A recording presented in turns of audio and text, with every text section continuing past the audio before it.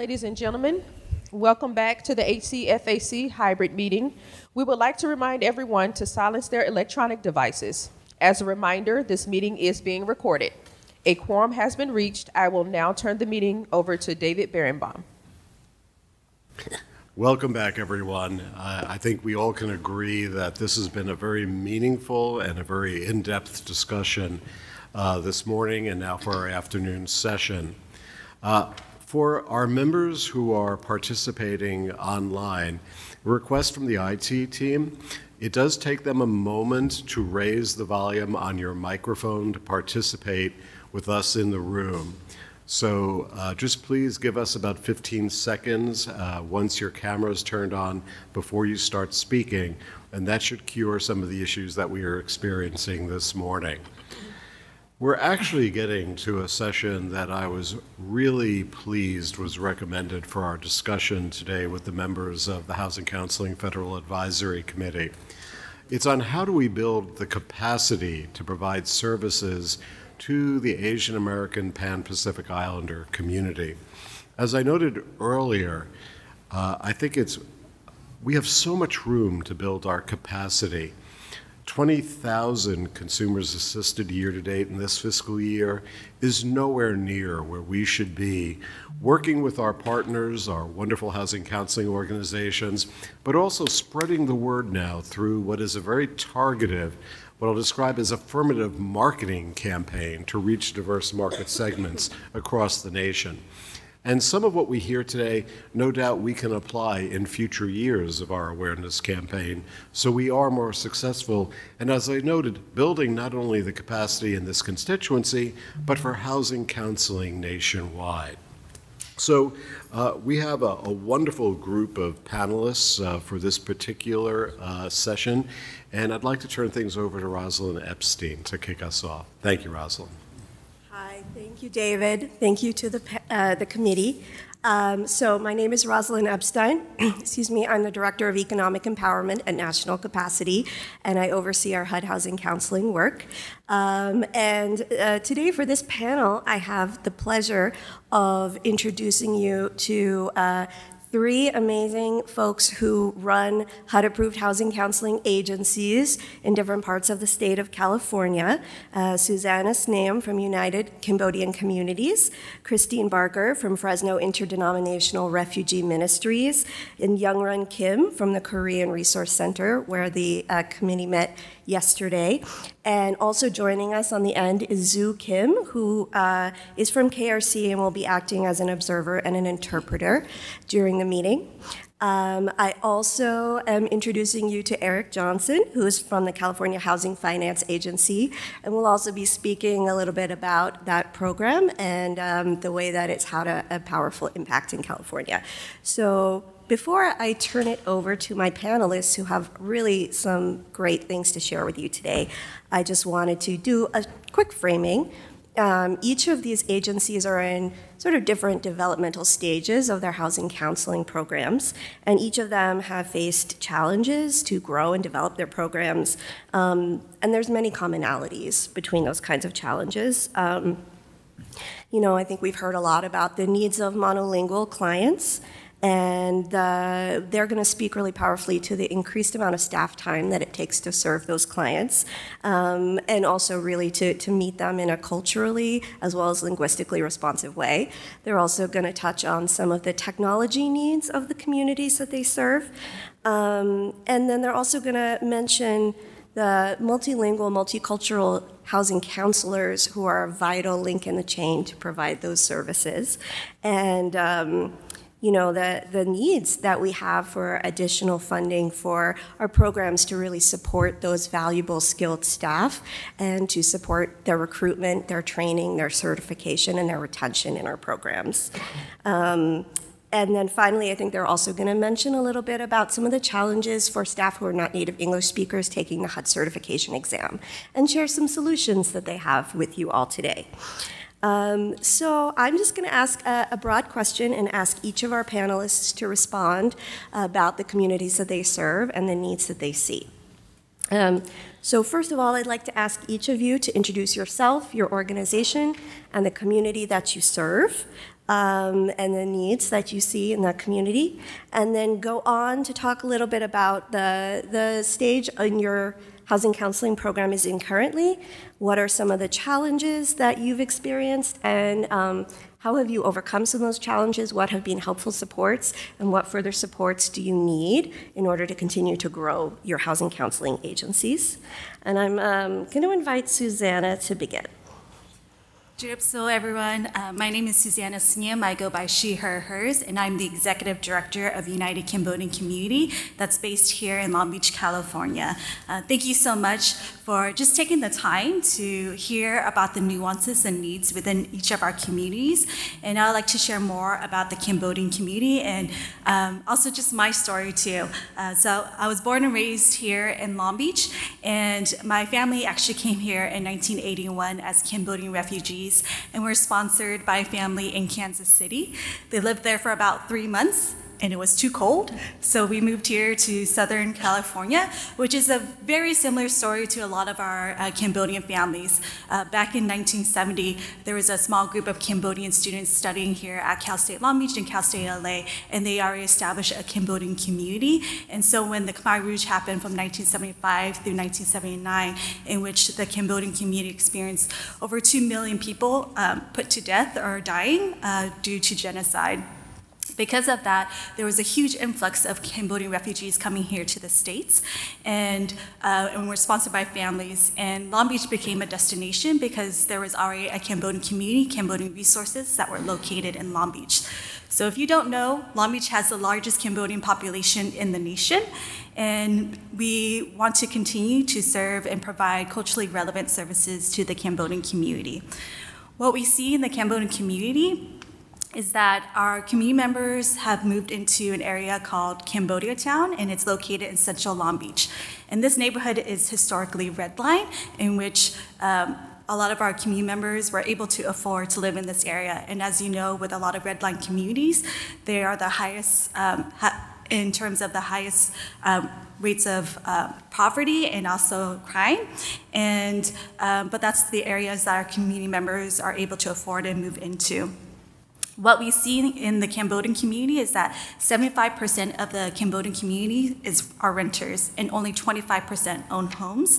And when you actually break it down in the city of Long Beach, the Cambodian community, along with single Black African American mothers, are the highest rent burden in our city.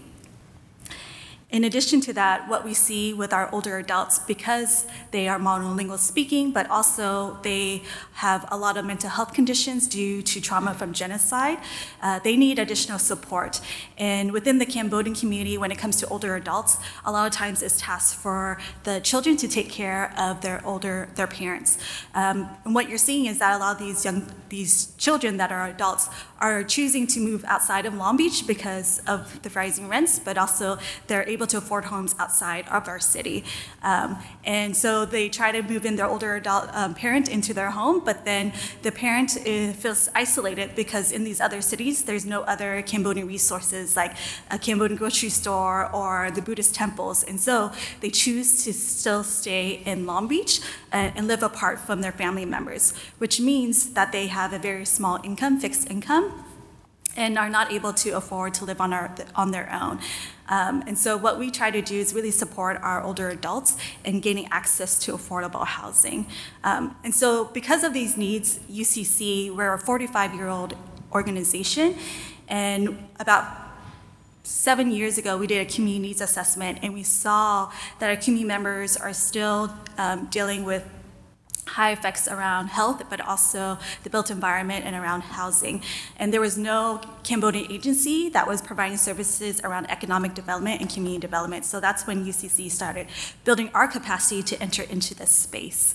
And that's when we started working with National Capacity to become a HUD certified housing counseling agency. That was 5 years ago. We are still in the process of becoming a HUD certified counseling agency because of some of the barriers that we ran into in building the capacity of being able to identify bilingual and bicultural community members that have the cultural skills and expertise, but also have the technical expertise of a housing counseling, HUD certified housing counselor. So what that looks like for UCC is that now I have 2 staff members, one that is more of the cultural expert and is bilingual in Khmer and English, and then I have another staff member who is part-time who has more of the technical expertise. And I decided to do it this way because then they can collaborate and work with one another. But I'm not able to afford a full-time, right, housing counselor. So our housing counselor, who her first language is English, it took her 3 times to pass the exam, and she also has been certified in real estate in two states, and it took her 3 times to pass the housing counseling exam, and she is a strong English speaker. So that says a lot for the exam itself, in which our monolingual or our bilingual staff it's a much bigger challenge for them to pass the exam itself. So what I would recommend in terms of being able to invest in communities moving forward, to have the capacity to best serve in a culturally relevant housing counseling services, is to invest in capacity building dollars for community-based organizations like United Cambodian Community. What that means and looks like is that for the HUD exam, being able to allocate dollars for training. One of the things that we run into, because we're not HUD certified, is that a lot of the training grants that are offered, we're not eligible for. And so we have to look at other private foundation grants in order to train our HUD certified housing counselors to get certified. And then when they get certified, that process itself is very expensive. You know, you retake the exam, it's $100 per exam, right? And so if we can, one suggestion from our counselor is to extend the time for those that are bilingual. More than an hour, I would say at least double the time, so that they're able to really look through the questions and best understand the questions and answers. The exam itself is very comprehensive, which is great, but I also would recommend breaking out the exam into different sections. And if you fail one section, that you only have to retake that section itself. Because of how comprehensive it is, it takes a lot of studying, and so I would recommend breaking out the sections so that our housing counselors are able to focus on the sections that they are not that they did not pass. And then in addition to that, I would also recommend fully funding housing counseling. I really appreciated that you shared that housing counselors are very valuable and needed and important. So put money behind that, right? And what do I mean by that is that I'm going to share a specific example in which I was speaking with a partner agency here in LA County. And LA County had an amazing program in which they were going to allocate $20,000 for down payment assistance. And so this agency has the technical side of the managing the program, in which of being able to allocate these dollars. So they approached UCC because they know that we have the cultural expertise and that connection to our community members, and asked if we wanted to partner with them. And so we were very interested because it's something that's needed in our community. And then they shared with us their budget. So out of their $300,000 budget, they allocated $23,000 to direct services. That's 7% of their budget going to direct services. And for me, I was just very astonished at that approach. And so for me, they didn't understand the scale of work that will be serving our Cambodian community. Many folks have shared that it takes a lot of trust building and a lot more work beyond just the Housing Counseling 101 that is shared. And I want to break that down, what that means. For us, it's 3 parts. The first part is being able to build that trust. And what that means is that providing services to them, including benefits enrollment, and following through on those enrollments, because once they see that we are able to provide these services and see that direct impact on them, then they're willing to invest more time and support. The second part is education, really breaking down about rental about rental rights, all those things, and having them understand why it's important to have a housing counselor. And the third part, that's the enrollment, the actual housing counseling one-on-one services that we provide. So for us, it takes at least 3 times as much work to provide housing counseling services to our community members. So I would definitely recommend being able to provide guidelines on how funding allocation looks like within housing counseling, being able to allocate direct dollars into housing counselors, and encouraging agencies to work with community-based organizations that have the cultural expertise to work within hard-to-reach populations. Thank you. Thank you very much. Thank you very much, Susanna. And now I'm going to ask Christine to speak. Good afternoon, everyone. My name is Christine Barker, and I am the Executive Director of FIRM in Fresno Interdenominational Refugee Ministries. Fresno is in the center of the Central Valley of California, close to Yosemite and Sequoia National Park. And 15 years ago, we were really at the heart of the foreclosure crisis that gripped our entire nation. And Fresno also has a lot of historic concentrated poverty, and it's also a historic welcoming place for immigrant and refugees from all around the world, especially folks from rural areas. And so Fresno is home to one of the largest Hmong American communities in the U.S., former U.S. allies in the Secret War of Laos, as well as a large Laotian community, Cambodian community, and smaller but growing Burmese, Thai, and Vietnamese as these communities are getting priced out of the Bay Area and Los Angeles. So FIRM has been working with Southeast Asian and other refugee communities for almost 30 years.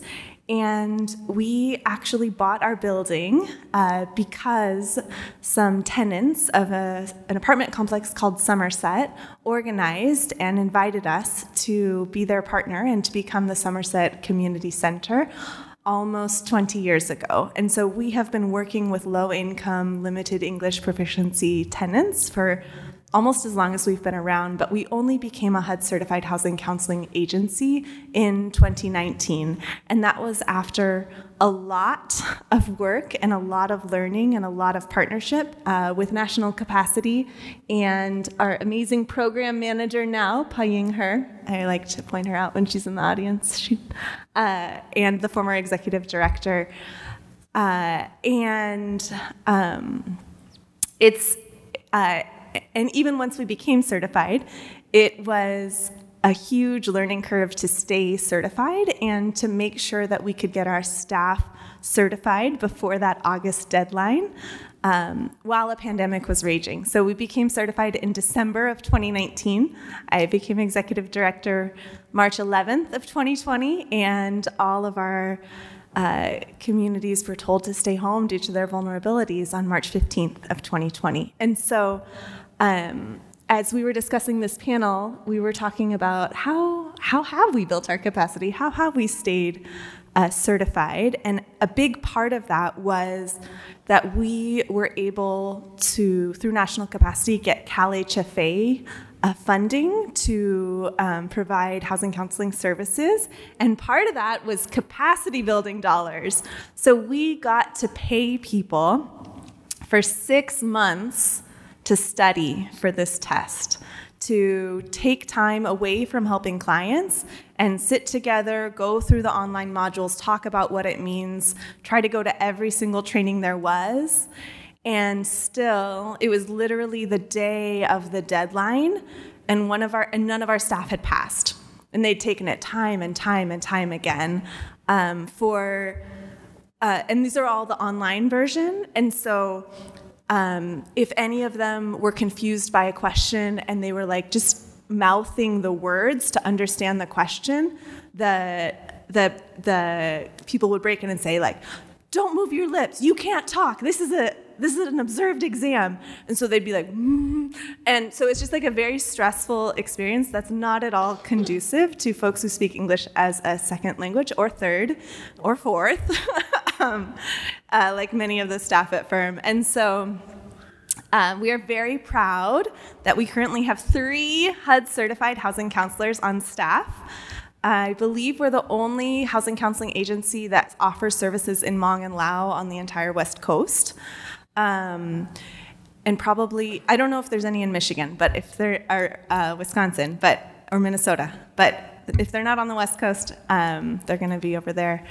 And I think capacity building is a huge need, and also recognizing it, when we're doing housing counseling, it's not just having a conversation about a budget, it's also helping people navigate all these other systems in order to access resources. Because if resources aren't available in the language that people speak, they might as well not exist. So all of these beautiful COVID funds, our housing counselors have had to do a lot of work to help refugee and immigrant community members access those resources at this, and in the way that they should have equal access to everyone else, right? They're equally eligible, but without housing counselors who speak their language, they don't have access. And I'll stop there. Thanks for your time. Thank you very much, Christine. And now I'm going to call on Youngren Kim. Good afternoon, everyone. My name is Youngran Kim, and I am the Operation and Housing Program Director at the Korean Resource Center. KRC was founded in 1983 to empower Korean and Asian American and low-income and immigrants communities through social service, education, culture, organizing, and advocacy. KRC has been running a housing counseling program as a HUD-certified housing counseling agency since 2008. Based on that experience, I would like to talk about the housing situation and issues in the LA area, where the largest number of Korean immigrants lives in the United States. The official Korean population in the United States was 2.63 million as of 2021, of which 54% were born in Korea and 46% were born in the United States. California is a home of 557,000 Koreans, including those of mixed races. About half of foreign-born Koreans have difficulty speaking English. Over the past decade, the Korean communities in Los Angeles has made significant progress economically and politically when compared to other communities. Much of this can be attributed to the rise in popularity of Korean culture, like K-pop music, Korean food, and K-beauty. You can see the economic progress throughout K-Town in the rapid development in large commercial spaces and political progress in the increase in Korean American voters and voter turnout. However, with this remarkable growth, it is important to diagnose and respond to the effects crisis that gentrification is having on the already dire housing crisis. According to the Neighborhood Change Index, in the top 10 most gentrified neighborhoods in LA, which include downtown LA, Chinatown, Hollywood, and Koreatown, we see that low-income and middle-income people of color and immigrants suffer the most. As luxury apartment and high-rise buildings were built in Koreatown, population density increased, and the gap between the rich and the poor and traffic congestion deepened. First and foremost, skyrocketing rents are putting the middle class at risk of being forced to relocate to other neighborhoods. The average rent for one bedroom in Koreatown is $2,200, which has risen by more than $800 in 10 years, 57% increase. According to a recent Moody's analytic report, LA's average rent-to-income ratio is 35.6%. Most of our client data has over 50% RTI. Soaring rents are inevitably linked to the eviction and homelessness crisis. And in a full counted at about 70,000, a full count conducted in September 2022, the number of homeless people in LA County was counted at about 70,000. But the actual increase in homelessness is predicted to be greater than this. We are seeing that the homeless situation has become more intensified during the pandemic. Until a few years ago, there were very few Korean clients who came to counseling for the homelessness issues. But these inquiries from clients living in their car without a home or looking for a temporary homeless shelters are increasing these days. So what can we do about this situation? Some neighborhood residents and social activists are active in the anti-gentrification movement, and there are nonprofit organizations that are collecting signatures for rent control initiative. Homelessness is a complex issue with no easy solutions. We believe that providing safe, affordable housing is an important step to help those who are struggling. In the community, there is a voice that the government should support newly built apartments to increase the number of affordable units allocated by policy, and to complete the project to create facilities that provide job training along with the emergency housing by renovating motels or old apartments. We have to pay attention constantly. KRC also officially supported to the construction of a homeless shelter in Koreatown in 2018 and campaigned for a roof for everyone. More diverse ideas and policies should be supported, but we must not forget the strengthened solidarity with communities of different ethnicities is important. From the point of view of housing counseling, the largest trend in the past 6 months has been the increase in rental assistance requests. The COVID-19 eviction moratorium ended on March 31st, 2023, resulting in tenants beginning to receive eviction notices. There has been a dramatic increase in community members seeking information on their tenants' rights as well as information about affordable housing options. KRC provides rental and financial counseling and workshop. Our 3 HUD certified counselors, consisting of staff and volunteers, work to help low-income families and seniors build economic capacity and create more comfortable rental housing environment. The program is operated through a HUD grant, and over the past 2 years, the HCFAC program has provided housing counseling to more than 700 clients on affordable housing application, rental assistance application, eviction prevention, and tenant rights. We also provide various social services such as public assistance, health, and transportation support through our staff and volunteers. There are many success stories through housing counseling program, but time is running out. So there was a case in which, a recent case, which a 75-year-old client who was at risk of a forced eviction due to a remodeling received free support for a safe residential space for 1 year through a legal firm affiliated with our organization.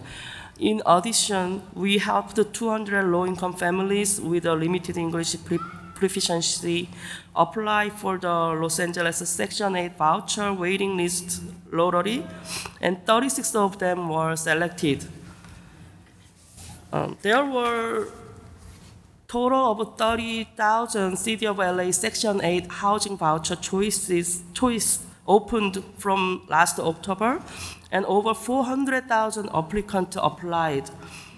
There are 6,300 units of public housing supported by the City of LA and a number of tax credit apartments, but supply is severely short of demand. In order to reduce the waiting period and waiting list congestion, information sharing through cooperation with the housing authorities of the city and county and transparency of affordable apartment waiting lists are urgently needed. At the same time, challenges remain to seek an environment through tenants' education and organizing to afford legitimate rights and protect neighbors in need. As mentioned earlier, KRC has been running housing counseling programs for more than 15 years as an agency of HUD since 2008. Unfortunately, our organization underwent a huge transition in 2019 and was about to discontinue our housing program as we downsized.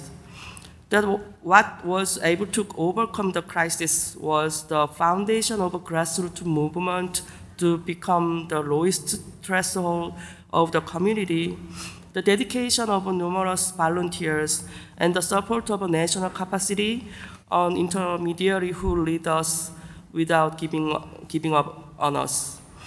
Despite the lack of affordable housing and difficulties in finding housing counselors who can speak Korean, we will do our best to continue expanding our housing counseling program. So thank you for listening to my presentation, and I look forward to your continued interest and support. Thank you. Thank you very much, Younggren. And now I'd like to invite Eric to speak a little bit about the Cal HFA program. What is the back-end ratio for a client with a monthly housing expense of $1,250, a monthly total of $88 in other consumer debt payments, and a gross household income of $4,460 per month, rounded to the nearest whole percent? Anyone? I think I know. I'm just making the point that the test questions are really hard in English. And think about trying to approach that if that's not your first language. I was a math major. That's a hard question. Maybe a better question would be, Mary shows up at your office distraught and tells you that she's just got an eviction notice on her front door. Her child has gone without eating for the past day. What's the first thing you say? It seems like so much of the counseling industry and people wanting to come into a counselor is knowing there's a human on the other side of the screen, on the other side of the desk, who is going to be able to talk to you and hear your problems, not get out with a calculator and try to figure out your back-end ratios. My name's Eric Johnson. I'm in marketing for the California Housing Finance Agency. We're currently administering the National Mortgage Settlement Counseling Program. We received about $300 million through the National Mortgage Settlement from the Great Recession back in the day. And we are using, so far we've used about $100 million of it. We just extended the program out to December 2025. We have about 75 of the about 82 HUD certified counseling agencies under our umbrella participating in this program in California.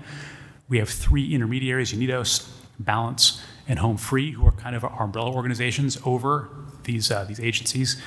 And as 2 folks have already said today, the program has really made a difference for a lot of folks. And I think one of the biggest things that made the difference, and I've heard this from a lot of the counseling agencies that we've talked to, is that the funds have very few strings attached to them.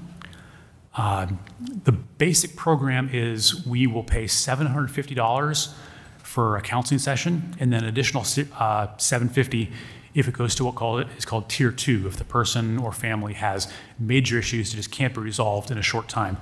So any client can receive up to $1,500 in counseling services. The HCA can get a maximum of $1,500. We also had a legal services aspect to it, but as it turned out, the legal services aspect, which you'd think with foreclosures and landlord issues would be very well used, the counseling agencies just can't find lawyers to refer people to because all their lawyers are already so impacted and so slammed that they just can't do it. What I think really made the difference for folks is the capacity building aspect of the program. We allocated several $1 million specifically for capacity building because even if we are paying agencies $1,500 per client, when that money goes away, those services stop. What's really important is to be able to help the agencies, give people time to study for the test so they can make their way through the labyrinth. It takes like 8 clicks to get to the test. You can't even look at a sample test until you register. That's a problem. I mean, how am I supposed to decide if I want to do this if I have to register and put in my name and account and other information before I even get to a sample test? And the idea that counselors and counseling agencies, what we found is they're geniuses. We have put together, we spent about $50,000, $75,000 so far on marketing, social media, Google ads, a targeted email campaign to get to people. But what really makes a difference is when we can give money to the counseling agencies and let them do it. They know what's going to work. They know that a pop-up at the farmer's market is going to attract 50 farm workers. They know that putting an ad on a bus in this particular neighborhood on this particular route, that's the one that goes by the black churches at 11:30 when they're getting out of church. So they know when everything is going to happen. We also found that the disaggregation of data is so important. I wish I could emphasize it more than saying it's the most important thing, but I can't. And I think if you take one thing away from your visit here in Los Angeles, and I think it's already sunk in, is that the Asian American community is not anywhere close to monolithic. It's not trilithic. It's not quadrilithic. It's not decalithic.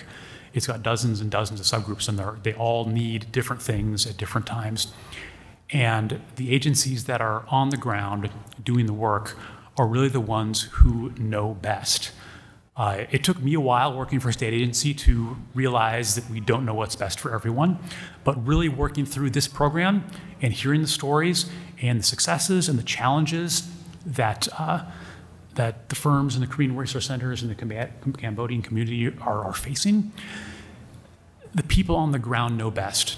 And we really need to be able to give them the flexibility to spend the funds where they need it most. Having a lot of rules and regulations and boxes, and this is an approved expense, this is not an approved expense. One of the things we did, we gave people Wi-Fi vouchers. We talked about Wi-Fi earlier, and here's a $35 voucher towards your Wi-Fi. We paid for bus passes so people could go visit their counselors, and that's something that only the agencies are going to know what works for their zip code, for their radius. There's so much good work to be done. I really think that this counseling program is the best thing we're doing as a state agency right now in terms of the maximum number of people we're helping who need the help the most. And $750 can mean the difference between having a roof over your head or being in your car with your kid. There's the stories of being in the car with a kid and they talked to one of our counselors, figured out how to get a job, how to apply, and now they're in an apartment. That's the kind of thing that makes me shiver. And I hope that being on this committee and all the stories you hear and the work you do, I hope you have lots and lots of opportunities for shivers. Thank you very much.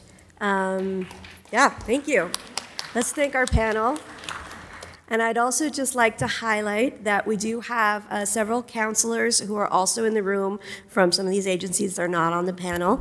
I know we have a counselor from FIRM, and we have several counselors from UCC, I believe. So just want to thank them. There you are. I just want to thank them for all the work that they're doing as well. I think I'd like to pass it back to David now for some questions. Thank you so much. And to each of our panelists, thank you for your observations and recommendations. I'd like to, Susanna, if I may, react to something you said. 2 years ago, in conversation with National Capacity, the Office of Housing Counseling made a commitment to offer our certification exam in additional languages. We are very close to making that announcement. We're in negotiation with our contract agency, and it's coming down to just simply the number of new translations that can occur with our funding. But I think that in particular with the communities that you serve, you will be very pleased with the announcement when it takes place. I understand, and we acknowledge that the certification exam is very challenging. That is a given. But I will also say we are also extremely, extremely pleased with the reception in industry and across the country with what certification is bringing as far as respect for the profession of housing counseling. We have over 6,000 individuals who have passed the exam, and currently approximately 4,150 who are employed by housing counseling agencies. And of course, you can pass the exam, but if you're not a current employee, you are not a HUD certified housing counselor. But we look forward to that number growing, and your points about the importance of being able to navigate the exam. We are always open to suggestions, and all of the HUD staff in the room. And if I may for a moment, I want to acknowledge the HUD staff. Could the Office of Housing Counseling staff just stand up for a moment, please? Just stand, don't be shy. There we go. Thank you folks for all your good works. But please feel free also to speak with them about your suggestions about the exam, because we do update the exam regularly. A forthcoming update will be incorporating, for example, appraisal, very appropriately with the attention that is being placed on the issue. I had the pleasure of speaking with Eric last night over dinner. I want to repeat what I said to him, because I genuinely have really believed that in the state of California, we actually have the strongest HFA in the nation as far as a model program for how it supports and funds housing counseling. And part of that success is what we heard today.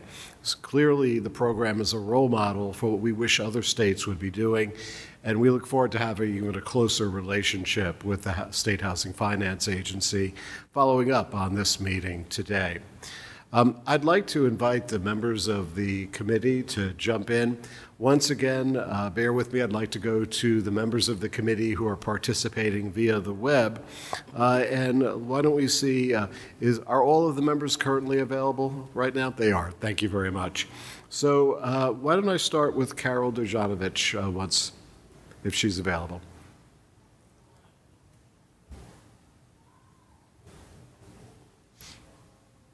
For all of the insight. I learned an awful lot this afternoon from this panel. Thank you for all that you do as well. Thank you. Okay. I'll remind our members participating via Zoom that you have to give our team a few seconds to turn the microphones on. So please wait until perhaps I get a thumbs up from the team. Very good. Carol, could you repeat what you just said? I'm sorry.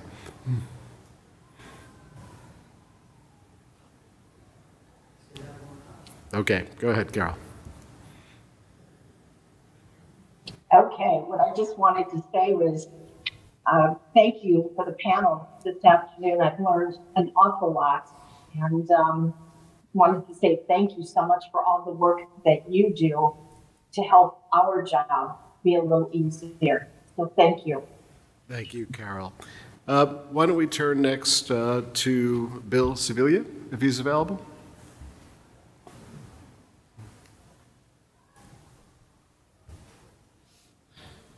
Most of my counseling time, I've focused on first-time home buyers, foreclosure prevention, and I've learned today that there's a segment of our community, the elderly, that keeps growing because medication and medicine have advanced the lifespan for all of us.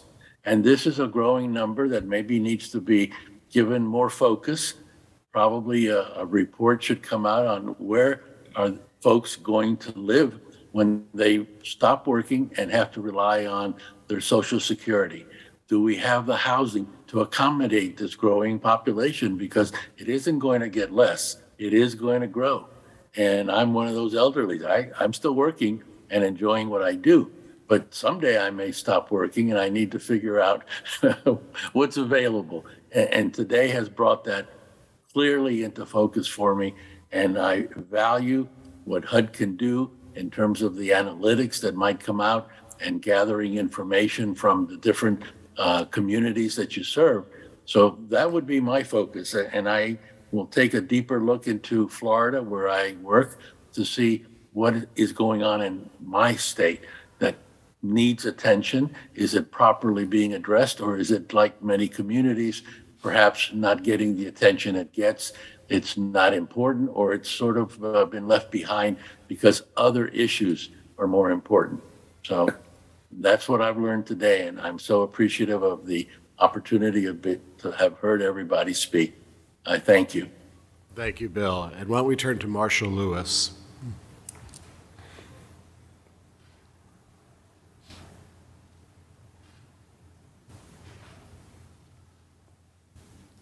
Listening to the information that was being shared, how I work very closely with the continuum of care, and then I am in the rental industry, and now I sit on this advisory committee to help people become homeowners. And I was just thinking, as you were talking about, as people come in and you have to talk with them, you know, you may be talking to people who, you know, are worried about having something to eat, or the renters who, you know, were impacted after the moratorium ended, who now are possibly homeless. And I was just thinking about how we have, you know, as we work to try to enhance what we're doing in each of these areas, we've got to some kind of way be talking more. And I know it's not something necessarily that, you know, that the Office of Housing Counseling can do, but, you know, we as practitioners, you know, can connect more with the other people who are helping to serve the clients that we are trying to move through this continuum. And, you know, I was thinking also how it's all proportional. I was listening to the numbers of, you know, vouchers and money. And of course, I was relating that to numbers, and it's all, you know, it's all relative. If we can impact one family, that's one family who will possibly be able to say that they now own their home and they have investment and they have land that is of value that they didn't have before. And that's one more than yesterday. So I was just thinking about those things. Thank you, Marcia. Thank you very much. And let's turn now to Richard Virilio.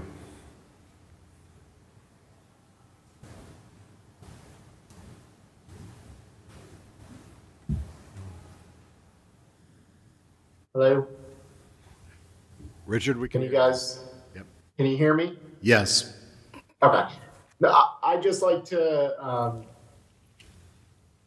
say with the CAL program, that is the model that is the best that I've seen for housing counseling when it comes to accessibility, when it comes to funding.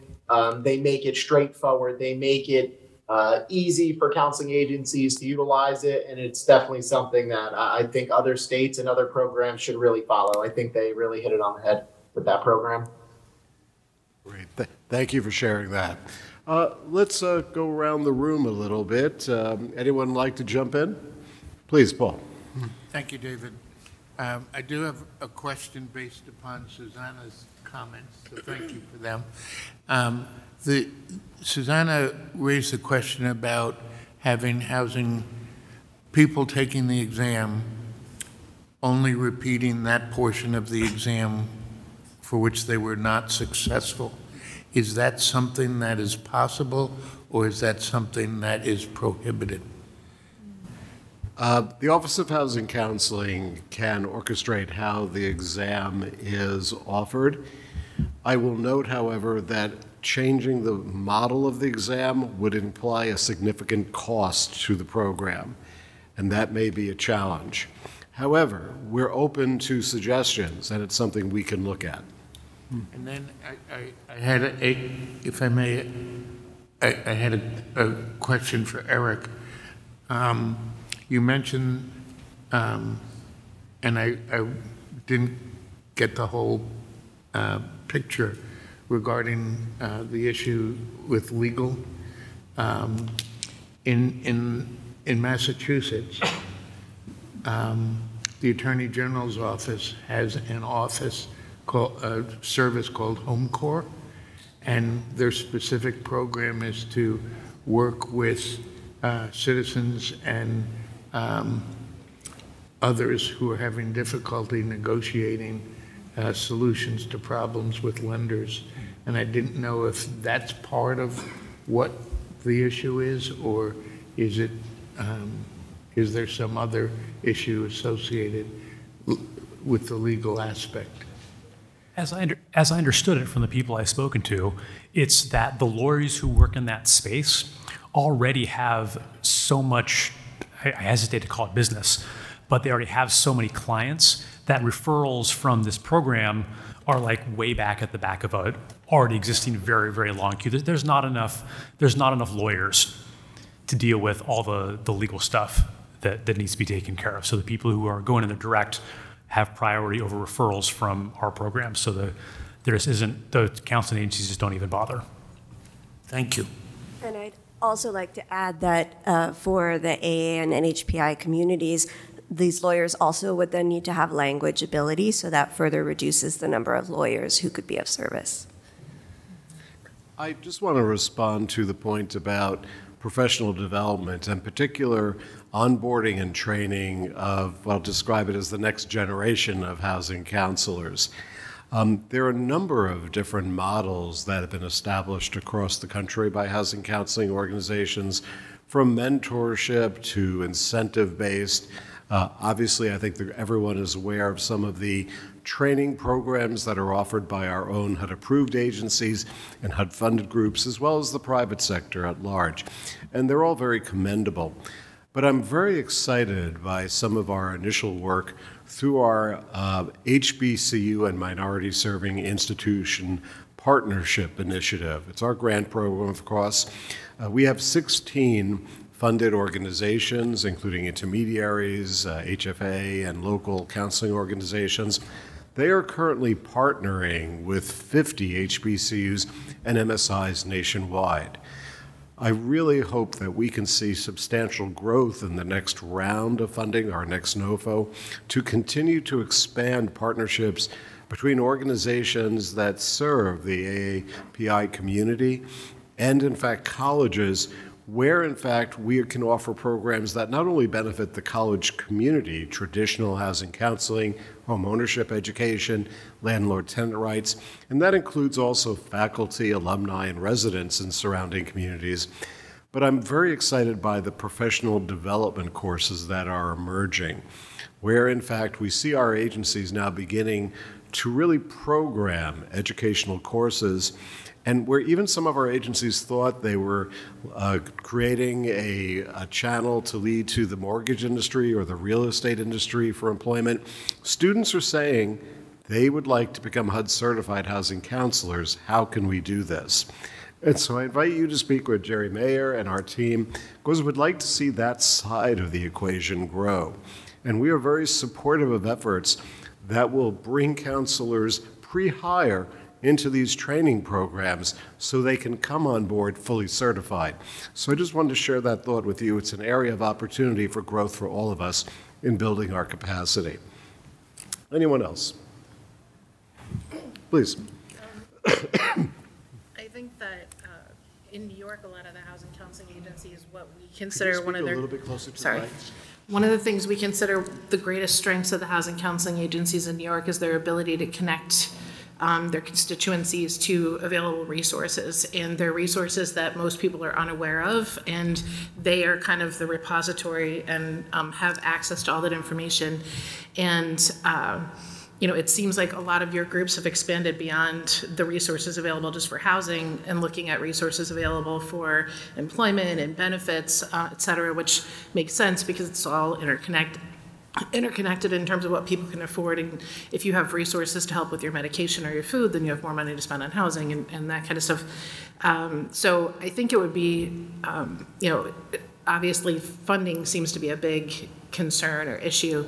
So, it feels like the data that everybody keeps talking about, to be able to put out data showing the efficacy or the impact of housing counseling is something that could ultimately be presented to the mortgage lending community and servicers with a value, so that there's some type of trade-off with the industry where we would rather pay for housing counseling up front and pay 40% less for foreclosures on the back end or different things like that, so that there's an additional way to get resources. But also, especially with your particular constituencies, it seems like citizenship is also an issue, and feeling like you have a possibility of having your voice heard or the ability to have an impact. So, advocacy is a huge thing in terms of trying to raise awareness and get people involved and let them feel part of the process. Because, obviously, if they're not voting, then they're not getting the attention of the representatives, and they're already gerrymandered out of their voices as much as can be possible in a lot of places. So it's that much more important to make up for it. So I'm curious what roles you think that we could play in terms of supporting that side of things, getting the data that you need in order to be able to make your case to the mortgage lenders out there for funding, and even private foundations and things, as well as the advocacy, education for participation in democracy and that kind of stuff. Would anyone like to respond? I'll give comment on the second part of your question, because that's a huge piece to UCC's work, is also building the capacity of our community members to be engaged in community development and planning, right? Because it is how our cities are set up and the built environment that affects our community members' health and our continual prosperity, right? And so one of the things that we're building up in our community is understanding what does equitable investment and development look like in our neighborhood. But one of the key pieces to understand in our community is that they have experienced a lot of harm with housing. A lot of them have been evicted. A lot of them have been bullied by landowners and their property owners. And so when we are meeting them where they're at, they have to go through a lot of healing processes when it comes to housing, and that we have to provide some type of mutual aid so that we can address the housing crisis that they're in. And then they have that personal connection and can see how they can give back and tell their story to advocate for greater resources in our community members. So that's been a really big journey for us, is providing trauma-informed care when it comes to housing and building their capacity of understanding the bigger picture of how do we advocate for more renter rights, how do we also be part of rezoning the housing element, all those things, so that there's equitable investment in our neighborhoods to build more affordable housing citywide. But as you know, with NIMBYism, it's a very toxic space. And so how do we create a safe space for our community members to be involved and be the leaders of implementing housing and planning in our city? So that's one of the things that we're doing in Long Beach, is that we formed together a Cambodia Town Thrives collaborative to really help provide that base of organizing, but also giving capacity building to our residents to understand planning and how the housing element works, how that affects the direct planning, and what impact that they can have and what power they have to shift and implement housing in their own neighborhood.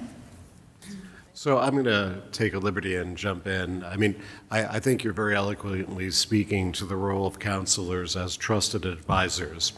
I will share a very poignant story that I recently had. Several of my team know this story, but I was at a housing counseling conference where I was speaking to a recent graduate of an HBCU.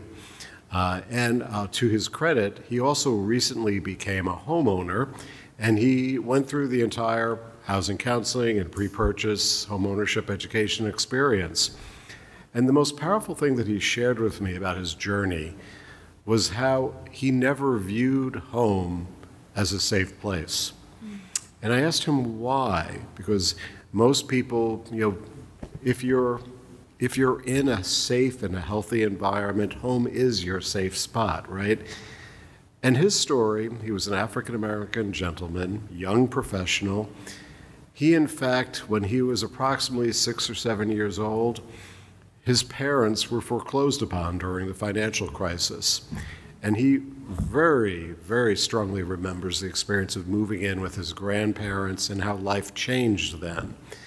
And so he never thought about home ownership as something, as we do, creating intergenerational wealth or allowing you to live near your workplace or near your faith-based system or whatever it may be, public transportation and so on. He actually said he changed his mind when he had his trusted advisors and when he was in group education. And now he recognizes being the owner of a new townhome that he's on a journey to financial success, the beginning of his career. And that's what this really is all about, right? The role of housing counselors. I think it's also important to note that we are very focused on data in the Office of Housing Counseling. With regard to our HBCU and MSI partnerships, we have a statement of work that is going to be collecting additional data beyond our 9902 reporting, because those systems are quite candidly outdated and need to be updated. As well, in our new homeownership initiative, speaking about earlier, we will be collecting the data, and we're also asking the Office of Policy Development and Research to issue a report based on the impact of our work. These are small but game-changing steps. Now, I'm also happy to report that we're in early stages of looking at new systems at HUD. We're part of a larger effort across the housing office right now to modernize our systems.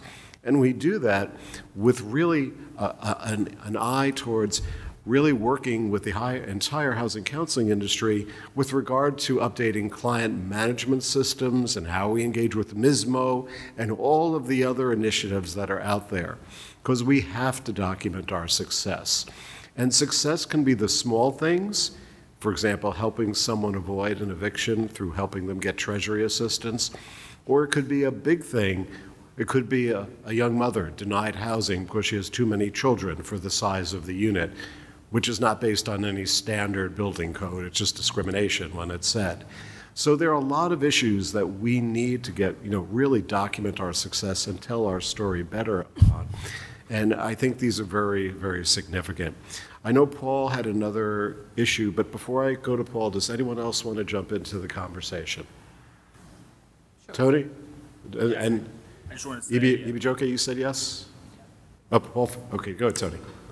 Oh, thank you. I just wanted to say that I think as you guys started the tribal rule implementation, one of the big comments we heard was that housing counseling is just a small component of their larger housing programs. And I think I probably thought that was fairly unique to tribes, but I think what I've heard from the panel is that almost all of these are kind of, one-stop shops for housing, and housing counseling is just a small component of what they do. So hearing some of the kind of trials and tribulations they've gone through and getting certification status probably makes me, and hopefully some of the tribal audience out there, a little bit more appreciative of the work that you guys are doing to accommodate, what the tribal programs are doing. So thank you for all the work that you guys are doing in your communities. It's just very analogous to what I hear a lot from our tribal side. So appreciate that, and hopefully there's some more lessons that we learned between the groups over time. Thanks. A core principle of our program has really been to give our agencies the deference and the respect to choose the area of focus that they would like to have with our program. We have agencies that purely do landlord-tenant. We have agencies that are focused on helping people move into rehabbed affordable housing in some of their communities. And of course, we have agencies that do a wide range of services as well. But despite, I'm sensitive, I've been a housing counselor since 1985. So I understand the grant challenges and the reporting challenges, but despite that, our program happens to be one of the most flexible as far as federal funding in the freedom that we give our agencies to really do what they feel is important for the clients they serve and the models they bring to bear. There's no one housing counseling model. Ibijoke. Sure.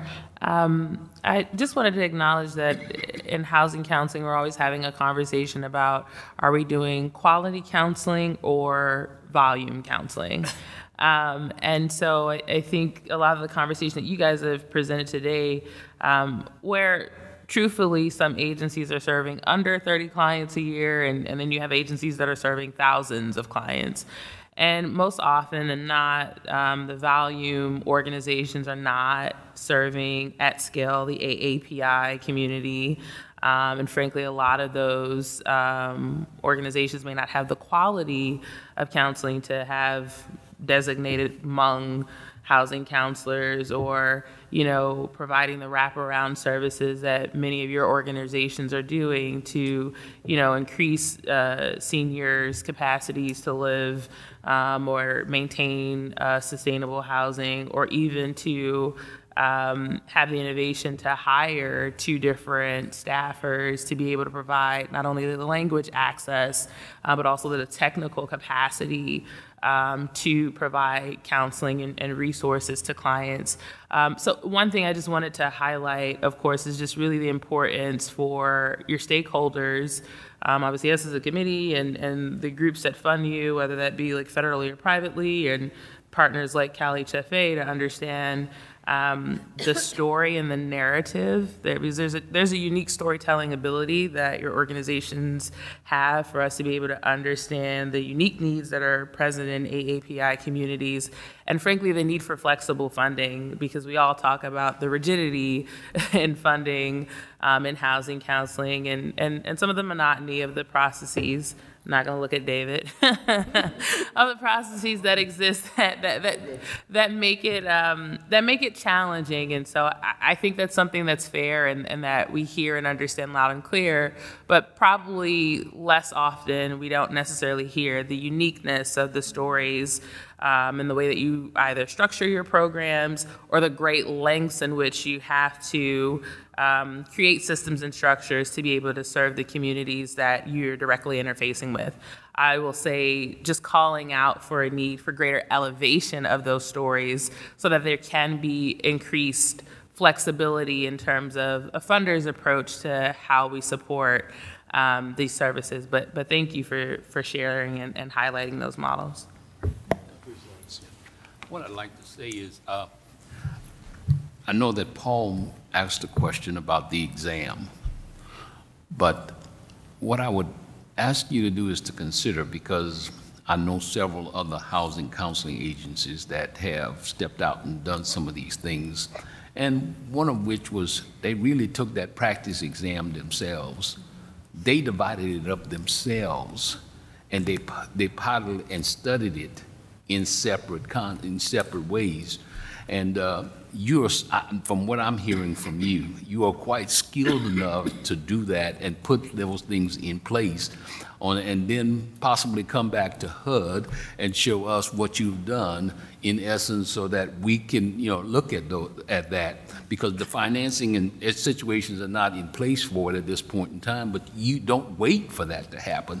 Train up your team in regards to it, and then make them successful by the number of counselors you create yourself. Are you all in this local area of Los Angeles? No. No, you're I'm not. Yeah, we're in LA County. We serve LA County and Orange County. Yeah, but they're in Central Valley, California. And I will say this to you, that there's that such thing known as Zoom. If you need to get together and work some things out, you can do that. I do want to give a shout out to National Capacity. Christine Hikito is watching on Zoom right now, but she led a Zoom study group once a week for 6 months, I think, and every week going over a different topic. And so there were housing counselors from different AAPI serving organizations that all were studying for the exam, and so they all could be in this study group together. And that was a really beautiful social and collaborative way to prepare for the exam. Thank you for that feedback. I'll share with you that our office is very interested in ensuring that anyone taking the exam feels comfortable and also will have choice as far as language with regard to the exam itself. I also made a commitment 2 years ago that we would be collecting demographic data moving forward. Again, things in government take time, but we are now beginning to collect that demographic data on pass rates and the impact of the exam. I will note, however, that the pass rates continue to go up the longer the exam has been in existence. And that's because it's become socialized now. And people are still saying those practice exams are the most beneficial aspect of preparing for the exam. I want to, as we have to begin to wind down due to time, Paul, I'll go to you, and I just want to check with Daniel, Angie, any thoughts right now? Okay, please. No, one of the things that I was just going to quickly bring up, just having more resources for agencies to become HUD certified. We understand that, housing counseling is important, it works.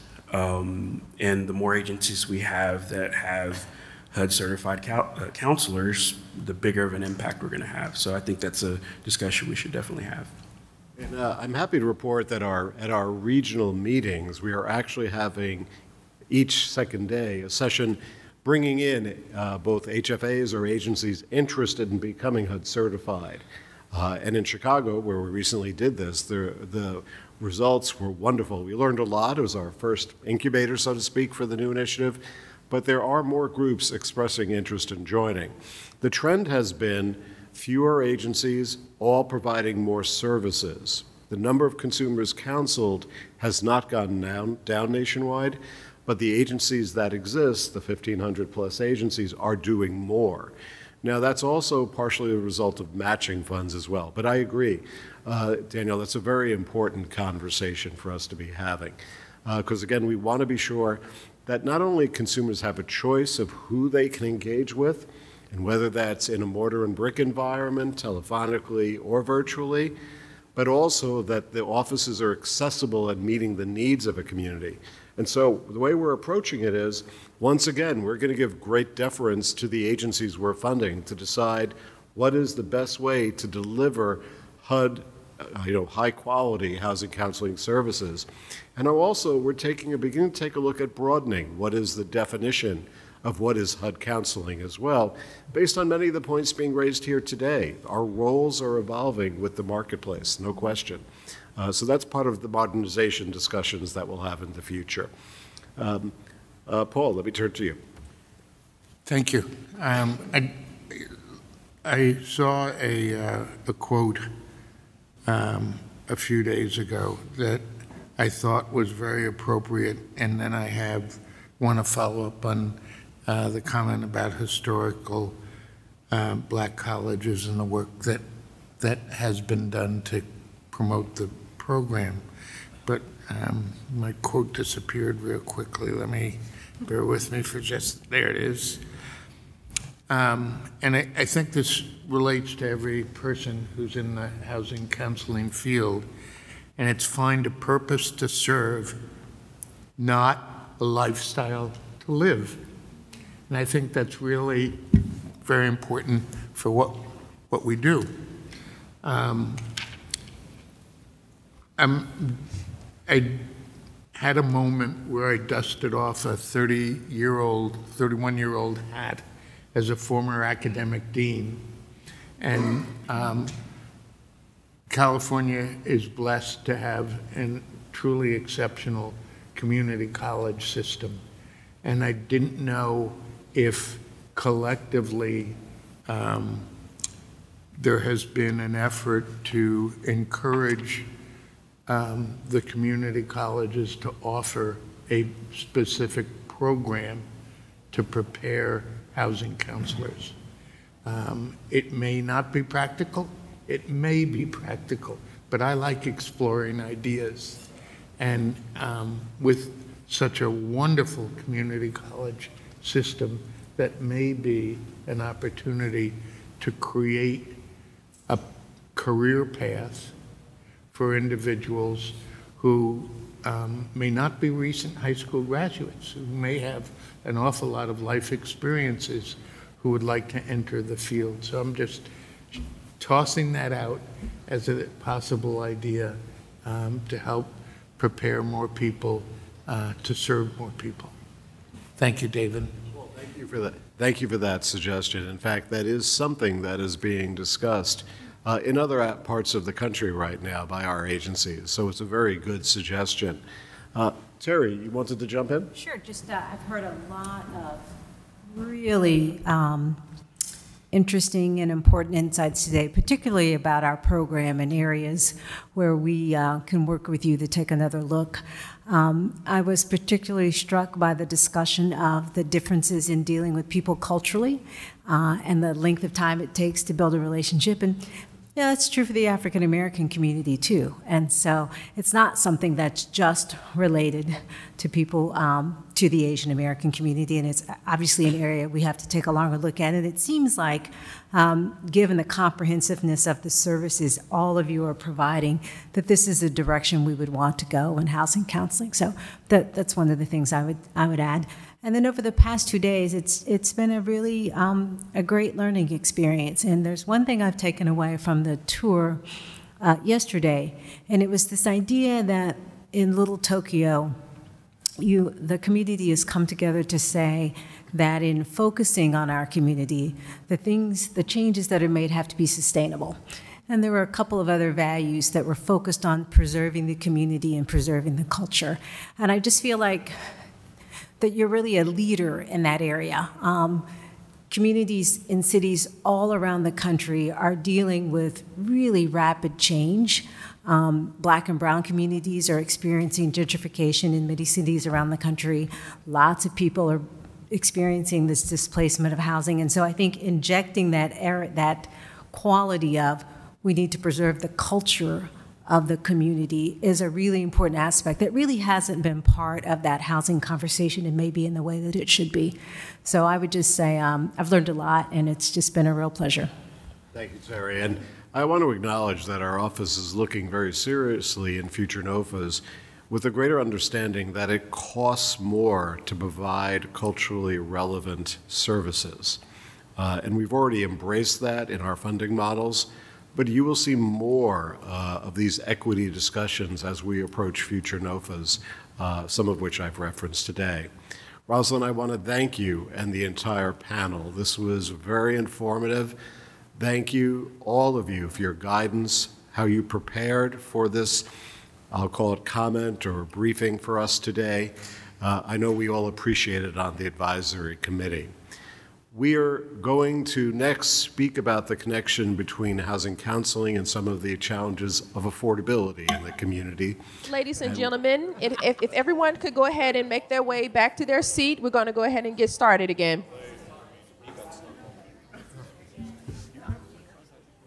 Okay.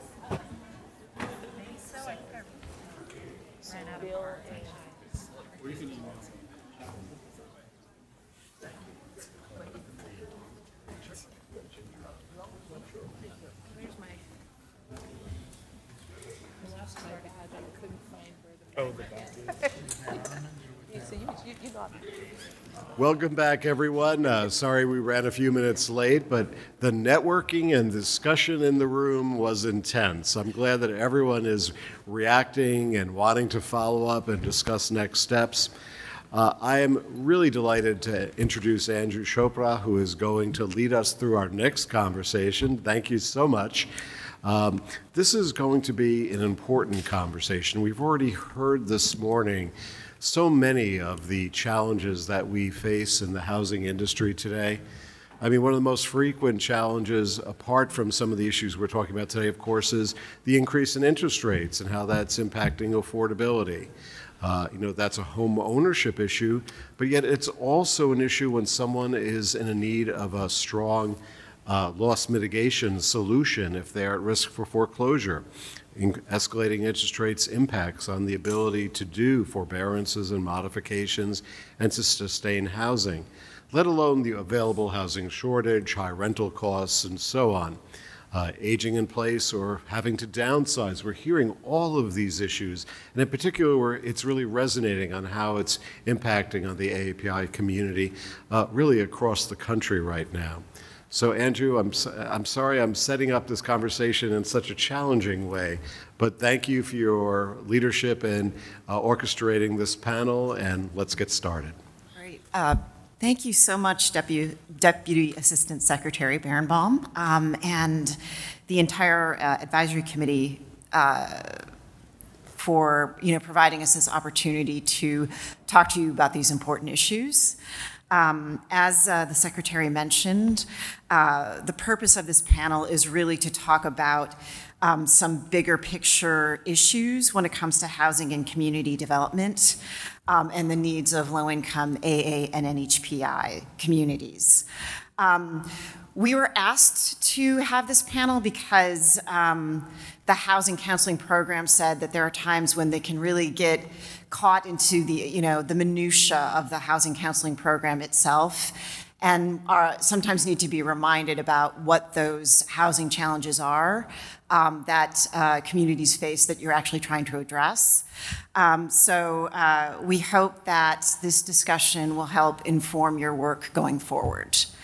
I also did want to mention that we were supposed to have 4 panelists. Malcolm Young, the executive director of Chinatown CDC, actually had his flight canceled, but he did actually go to the airport twice, so he gets an A for effort. But with that, I did want to pass it over to our other 3 panelists to just give them an opportunity to introduce themselves. Thank you. My name is John Wong, and Deputy Assistant Secretary Berenbaum, members of the advisory committee, and audience and fellow panels. It's an extreme honor to be here as a representative of the Asian Real Estate Association of America, AREA. It's an association that's celebrating its 20th years. We're closing in on 18,000 members with 43 chapters around the country. The association is a business membership association. It is made up of real estate practitioners, mortgage professionals, and allied professions, architects, etc. But that's just the organization. The organization is made up of individuals who have deep, deep experience with some of the challenges faced by the AANHPI community. Past presidents have been refugees from Vietnam, boat people who came and escaped at that time, had to be in assisted living for a number of years and kind of moved on that. And individuals, my parents had the effects of the Chinese Exclusion Act, 18 years apart from my parents. And so it goes on and on. So while we are a business-focused association, is within the perspective that it's just not the bottom line. And I think that put that in the context of some of the comments that I will make later today. I will also say that the association recognizes, and it is a theme, is that we never forget some of the challenges that I mentioned our members and our leadership have faced, but we do our best to not get stuck in it, and instead look forward to solutions by becoming as strong business people as we can be so that we have the resources to influence some of the challenges that our forebears have faced. I'm very excited to be here. Thank you. Good afternoon, Deputy Secretary and members of the committee. I'm really honored to be here to talk to you and get to meet you and get to know you through our tour yesterday and again today. My name is Sissy Trin. I'm the Executive Director of SECA, the Southeast Asian Community Alliance. And we do youth organizing and public policy around affordable housing in Chinatown and Northeast Los Angeles. So this morning I woke up to some really, really depressing news. I think some of you may know about the SCOTUS decision. The other bit of news that kind of I woke up to this morning was the LA homelessness count numbers came out. And LA County saw an increase of 9% in homelessness, but Asian American homelessness actually more than doubled. And I think that the context of what we talked about yesterday and we continue to talk about today is really HUD's growing role in engaging in homelessness prevention. Thank you. Good afternoon, everyone. It's so nice to be with you here today. I got to know some of you a little bit yesterday on the bus. My name is Panita Jansa. I'm the directing attorney at the Thai Community Development Center, and we're a community economic development nonprofit organization based here in Los Angeles. We provide community economic development through a series of strategies, including affordable housing development, small business counseling, and we provided HUD housing counseling for about 5 to 6 years, and I was formerly a certified HUD housing counselor as well. So I have a very deep knowledge of how these services are provided in this context, and happy to be here to, answer any questions and let you know what's going on the ground right now with our community. Thanks. Thanks so much, everyone. So with that, I just have 2 very basic questions for all 3 of you to answer. The first one is, from your perspective, what are the greatest housing challenges that your communities face and why? And second, what steps should HUD take to help AANHPI communities address these challenges? So why don't we just go down the row again? John, why don't we start with you? Well, a big theme that has been expressed today is disaggregation. In other words, understanding more deeply the components of the Asian American, Native Hawaiian, Pacific Islander community. And part of the challenges that the community faces is that certain segments are doing really well. There's this crazy rich Asian perspective that kind of permeates our culture, and the perception that anyone from the AANHPI community doesn't need help. And there's some evidence to explain why this is happening. I think the National Association of Realtors just released data that said that over the last 10 years, folks who have owned homes have had their equity increased by $100,000. It further breaks down that the middle income homeowners have seen their equity increase by 68%, about $122,000. That low income homeowners, those that earn less than 80% of the area median income, have seen their equity increase by $98,900. And that the upper income group has increased by $200,000, by $150,000. They further break it down that when you have the different segments of society, that over the past 10 years, the net worth of the white community has increased by $138,000, the black community by $113,000, the Hispanic community by $162,000, and the Asians have increased by $231,000. So broadly speaking, I can understand why communities do not understand that there is a deep need within parts of the AANHPI community.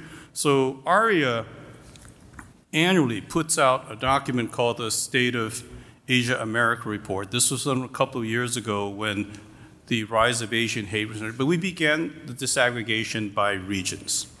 And kind of going through this year, we've deep dived, and it's something we're going to continue to do, where we actually disaggregate by different countries of origin. And I'll have links to the digital versions of these documents to everyone. But let me share some compelling information. So if you look at those who identified as Asian Indian, population about 4,400,000, average median income $153,000, homeownership rate about 62%. Chinese Americans about 4 million plus, 103,000 income and 66.3%. And you break it down by the Filipino, the Vietnamese. The Vietnamese, from this study, we found some interesting things. Population is about 1,800,000. median income's $82,900, significantly lower than the Chinese American and Filipino Americans, but the homeownership rate is higher, 69%. And anecdotal evidence, because I've been doing this for 40 years, it may be that when the Vietnamese community became ready for homeownership, that in fact the outreach to the communities in language about programs that are available to help first homes was better received. Because that was that time where industry, whether it was a title company or a bank, they produced materials in various languages to reach. Those who have been here longer, like the Chinese and Japanese, may not have been as aware of those type of programs. But if we further break down beyond those groups, the Native Hawaiian population, about 191,000 is what the data shows, median income of 78,000 and only 55% homeownership. And you go to the Burmese with just 46% ownership, or the Nepalese, 198,000 population, but only 33% homeownership. So the ability to support and reach various communities about this. And I've mentioned homeownership. As I mentioned, many of the individuals that are active in the Asian Real Estate Association of America didn't come here as tech workers with big checks to buy a house right away. Many went through the process over time of working hard to save for it. And so the need to support individuals prior to the time that they need home counseling on financial awareness and how to buy is great. There needs to be a long-term understanding, and ARIA understands it is a continuum. You have folks right here who are the crazy rich Asians, but you have folks that need incredible support. And so we're actively reaching out and supporting the different associations. I'm very honored to be here with colleagues from the counseling agency. And I'll make a point that what has happened, and the word toxic was mentioned earlier, talking about gentrification. I 100% agree. I will also note that I've been at this long enough that all of a sudden the conversations between housing providers, landlords, and housing users, tenants, has become very toxic. There's this perception that we're enemies, when in reality, historically, in this country, small property owners who may have purchased a 2 or 3 unit building so that the rent from the other units could help them with their mortgage, that's a traditional path for many of us to go into the middle class. And at that time, the relationship between the property owner and those who lived in the building was not like it is now. And so I think that one of the things that's important for our industry, on my side to do, is to continue work on suggesting that we need to work together on solutions, because what's happening now when we're sometimes adversarial is not getting good results. So I think those are kind of the parts that I think are important. Regarding maintaining ownership and supporting renters and knowing how to keep their homes is critical. Engaging the realtors who work with the housing providers is as critical, so there's a deeper understanding of how that conversation goes.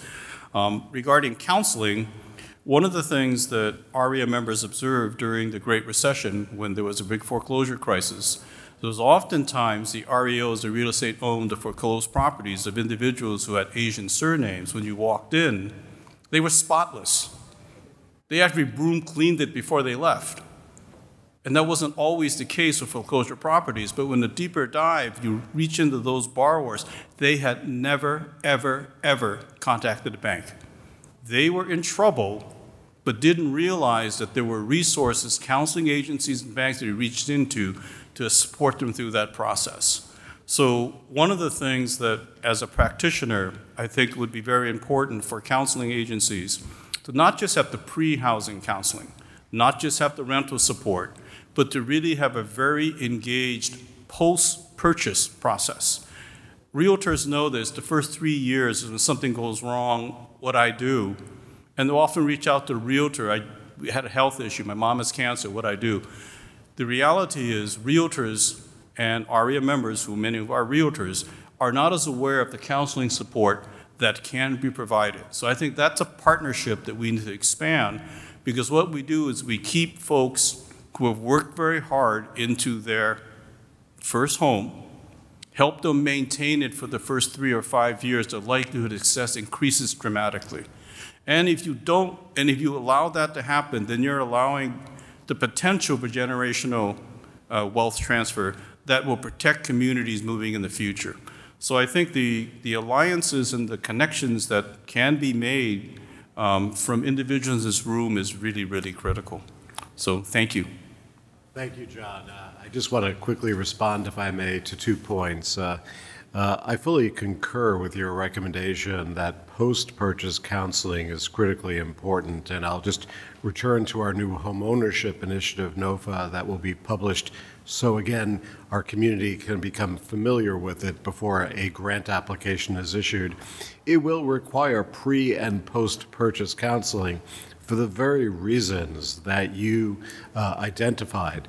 As well, it is being issued with a real effort to ensure that we realize and reach what I'll call first-generation borrowers.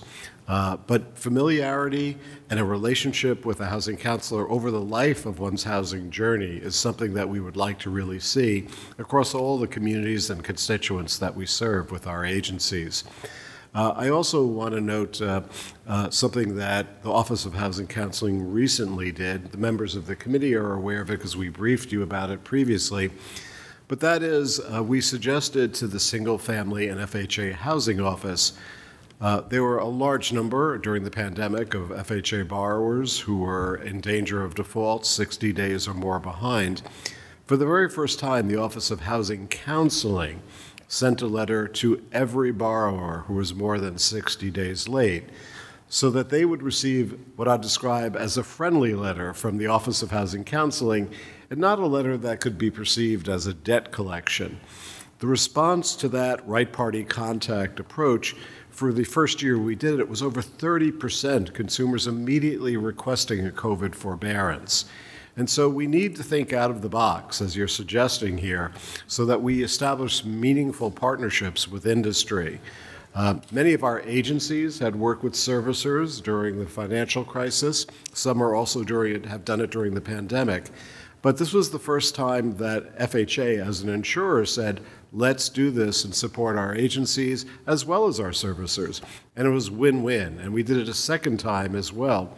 And one of my takeaways is we did the original letter. It was a two-sided letter for budget reasons, but very, very simply presented so consumers would respond well to it. It was in English and Spanish, but one of my takeaways from our discussions today is obviously we need to do that in more languages, or at least have links available to the HUD website where it's available in multiple languages as well. But thank you for your comments. And if I make one closing, thank you so much for that. I think that from a practitioner, we recognize that that type of friendly reminder actually is very successful. And when we kind of core of why the disaggregation is needed, one is to have broader industry, government recognize that it's not monolithic. I've learned today we're not even decalithic from the gentleman earlier. But also it's reaching out to have our broad cross-section of members of the AANHPI committee know that they can stand up and say something. There is a stereotype, but there's some evidence that it's accurate, that there's a tendency for individuals who are immigrants from other countries to want to keep quiet, stay low. And I think that the work that the counseling agencies reaches, no, you have rights, you have a voice, is critical. So it's really two-pronged from both ends that the disaggregated data will help. So thank you. Thanks, John. Sissy? So we don't do housing counseling. Part of the reason is, a lot of housing counseling, the focus is on home ownership, and our folks are essentially too poor. They're on SSI, they're on TANF, they're on general relief. But additionally, housing affordability, even subsidized programs, are becoming more and more out of reach. When we were in conversations with our local city planning department around our land use and zoning plan, we were negotiating around affordable housing incentives, right? And we were talking about for sale and rental. And the city planning department was very clear that they needed to include incentives for moderate and homeownership and workforce homeownership, which essentially is about $150,000 to $170,000 a year for a household. The reason was because folks who make less than that can't get the financing together. You know, and this was like studies that they had done repeatedly, and it was just like, you know, it's true. Like, our folks can't get the financing together, and even if they could, because SSI and TANF have those asset limits, you know, you have enough for a down payment, that means you get kicked off of your SSI, which means you get kicked off of your Medicaid and your food stamps, right? So there's just like all these disincentives for putting our people into home ownership. You know, the other thing too, anecdotally, like there's a number of like home ownership buildings, subsidized home ownership buildings in my neighborhood. They're going for $600,000 a unit. I can't afford that. I'm college educated, I'm an executive director, you know, and this isn't to say that home ownership shouldn't be a goal or an important part of HUD's work, but what I'm saying is that in hot market cities like LA, San Francisco, New York, Boston, it's becoming increasingly impossible. And I think that HUD has so much opportunity to get creative with the tools that it has. I think obviously we want more resources, right? More investment in 202, more investment in Section 8, but also how do we do it more strategically, right? You know, one of the things that we're kind of trying to figure out is, one thing that I think we would love to see is prioritizing Section 8 vouchers to affordable housing developers, right? Like Little Tokyo Service Center, that can cross-subsidize for the units that aren't Section 8, right? So that we can get at deeper income targeting. You know, I said multiple times yesterday, our folks are too poor to qualify for affordable housing, right? There's a certain, like, operationally, you know, there's a certain minimum that developers have to meet before they go into the red, right? Now, so much of my work professionally and our organization's work is how do we get at that deeper subsidies? You know, we've done land use incentives, we've done local ballot measures. Locally, I think we're doing a lot to try and solve our homelessness crisis, right? We're self-taxing at rates of billions of dollars. You know, we're actually like opening up 500 units a month of supportive housing for every month in LA, but it's not enough, and we do need that federal investment and that federal support. And I think that more resources, but also strategic deployment of resources. Like, I would love to see, you know, an affordable housing development where, let's say you have 100 units of affordable housing, a handful of those can be Section 8 units that allow for more of the like 15% AMI units, right, to cross-subsidize so that the developer doesn't go into the red. Because this is gonna be a growing issue as rents rise, because our incomes are stagnating. The fact is, you can work a minimum wage job in LA and you're gonna still be too poor to qualify for affordable housing. You know, and what we've been seeing with our members actually is a lot of our members have been choosing, you know, our members are high school students. They're choosing to fail their classes because they don't want to ask their parents for money for school supplies, right? So they're not like failing it because they don't care. It's because they have to do projects that require the purchase of school supplies. Right? And we're already starting to see a decline in enrollment and increase in dropout rates in LA Unified School District. A lot of that, according to the school district, is really driven by students who are dropping out to get jobs in order to pay for rent debt. You know, we, during the pandemic, spent an enormous amount of resources trying to get our families to apply for emergency rental assistance. And LA County and the state invested billions of dollars in rent forgiveness. There were so many barriers that it just felt demoralizing. You know, half the time I was talking to my staff and we were like, why are we even trying? The state's emergency rental assistance program, they used Google Translate to translate their application, and in Chinese, it actually said, go back to your country. For our folks, you know, the applications were also all digital. We work with a lot of seniors who don't know what the internet is. A lot of them, they don't get their mail at where they live because they can't read English, so it gets mailed somewhere else. So we had to get really creative about proof of residency, right? Like, we had to jump through all kinds of hoops. And even then, we got, I think, of all the applications we submitted, we got like a 90% denial rate. You know, and that was us intervening on behalf of these residents, right? Now, if we weren't there, none of them would have actually submitted an application, right? So we have all these programs to keep people housed. We have all these programs to help support people into financial stability. But unfortunately, it's not serving the most vulnerable, lowest income folks, folks who have limited English proficiency. And I feel like sometimes I just want to give up, to be quite honest. You know, it's really hard. But again, I think that HUD is at a place where you can get creative, right? Like I said, figuring out how to more strategically leverage the assets you have, maybe pushing some of the other federal agencies that have a hand in housing to get involved. Like, you know, our emergency rental assistance program is actually funded through FEMA, right? Again, trying to prioritize people who are at most risk for those funds, right? You know, we're working with our local transit agency, and you saw yesterday multiple projects that were right above transit stations, right? Getting the FTA to kind of loosen up some of their regs around land banking, for example. Obviously, you guys are HUD, not FEMA or Metro, but I think I'm just kind of giving examples of ways in which partnerships and alliances can really get a lot of win-win opportunities. Thank you. Thank you. Would you like to share anything? Yes, I would. Please. Now, I'm just going to circle back to the question a little bit because I believe it was regarding greatest housing challenges that our communities are facing and why.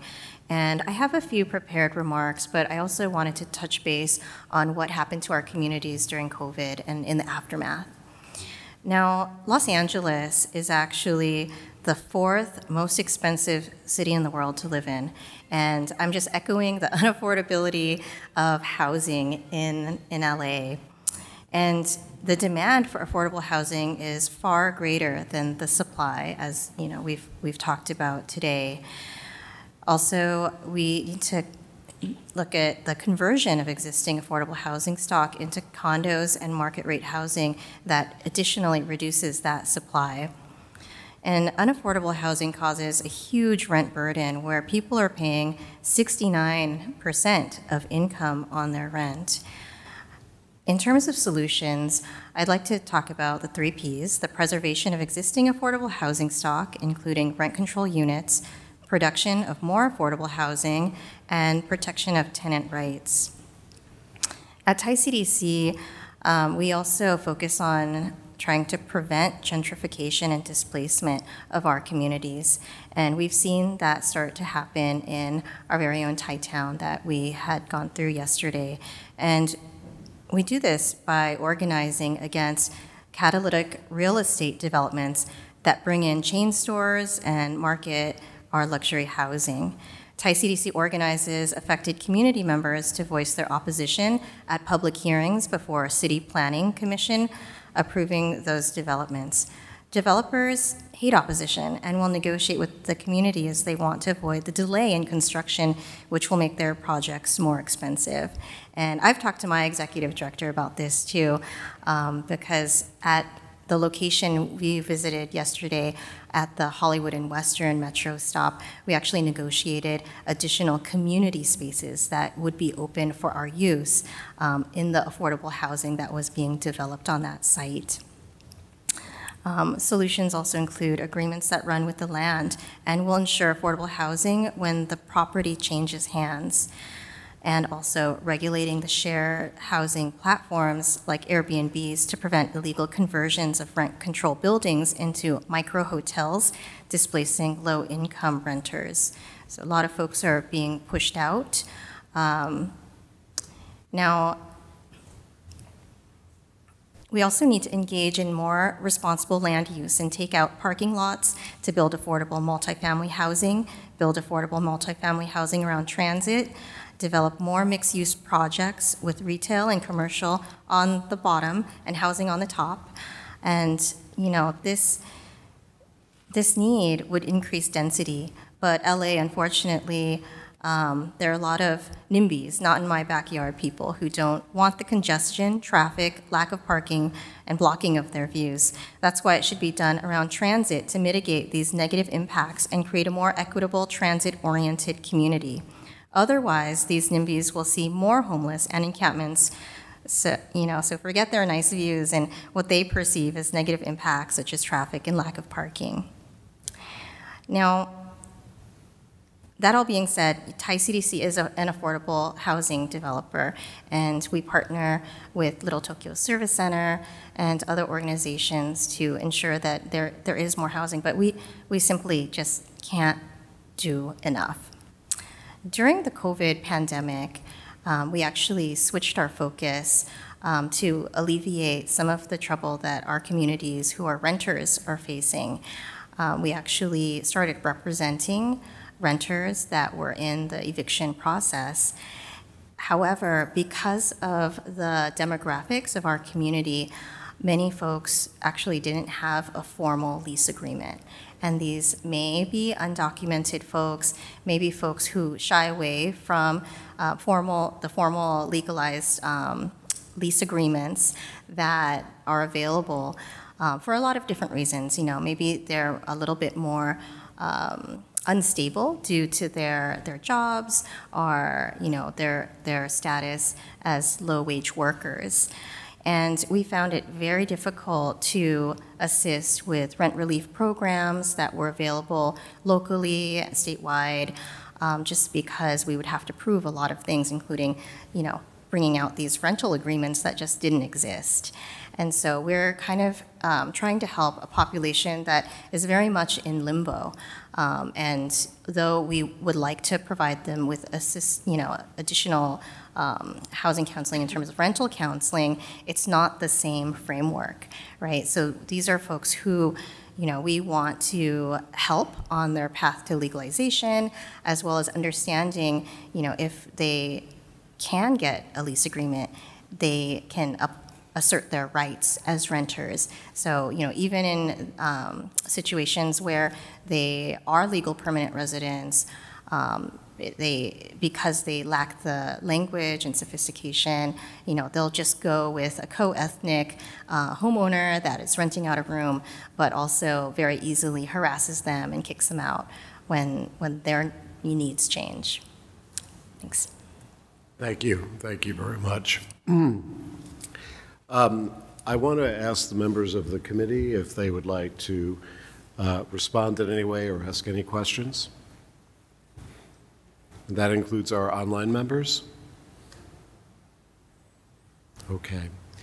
I want to thank the panel. This has been very informative, and often the big picture is equally challenging as working with our consumers because of how it limits affordable housing choice or options. I do, Sissy, if I may, want to respond to one point you made, and totally respect that you felt the housing counseling program was sort of not the right fit.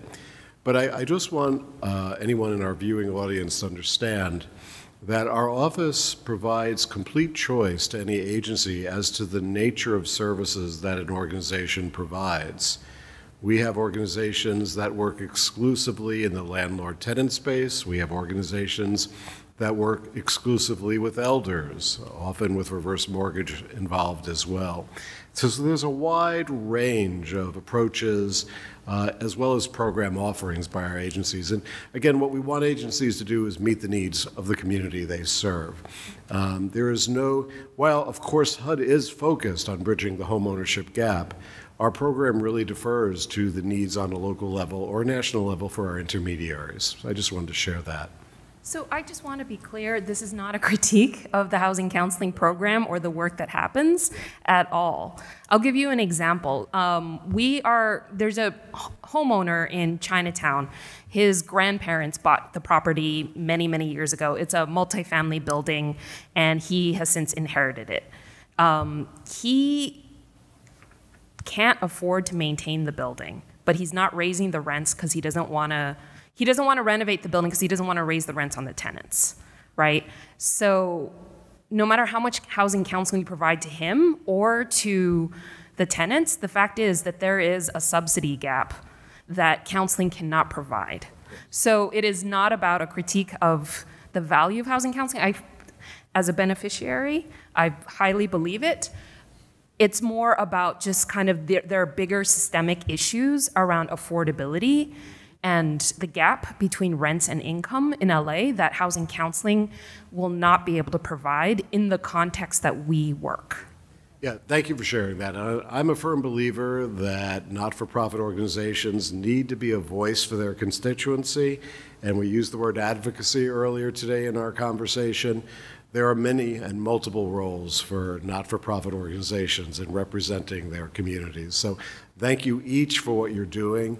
Thank you for what AREA is doing as well, some good counsel and guidance for opportunities for partnering. And we need, unfortunately, to move on the agenda. So we're going to move to what I'll describe as our informal wrap-up. Please stay seated there if you'd like. So I want to first, once again, express our appreciation to National Capacity and to everyone who was part of our discussion today.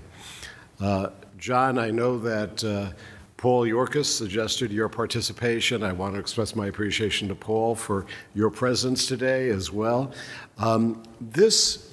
And I'd like to invite all of the members of the committee, but I'll start with Angie, just to share their thoughts. And if you have any immediate thoughts as far as the next step, feel free to suggest that too, before we go to the public session of our meeting. But Angie, please jump in. Sure. So, these panels today, as well as the in-depth bus tour that we had yesterday, and thank you so much to Cece, Hanita, and so many of the other local LA area community organizations for hosting us and for taking the time to share your stories and the particular struggles in your communities, and also all the way from Hawaii. I think for myself, in terms of the organization that I represent, it resonates a lot. Many of our work is also very comprehensive, community-based. So whether it's rental, homeownership, affordable housing development, youth development, it's all tied together. And so, I've been on this HUD Advisory Council for, I think, a little over a year. And I really appreciate the opportunity to talk to community members.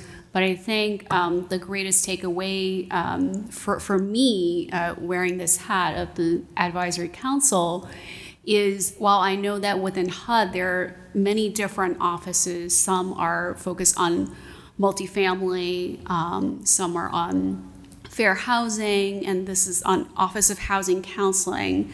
But I think what we've heard over and over again is that so many times the communities that we serve, they're not experiencing those as issues, existing in separate vacuums, that they're all intertwined. We know that there are people in our communities, maybe they work in restaurants or hospitality, that their incomes are just too low. They're never going to be ready to be able to become homeowners.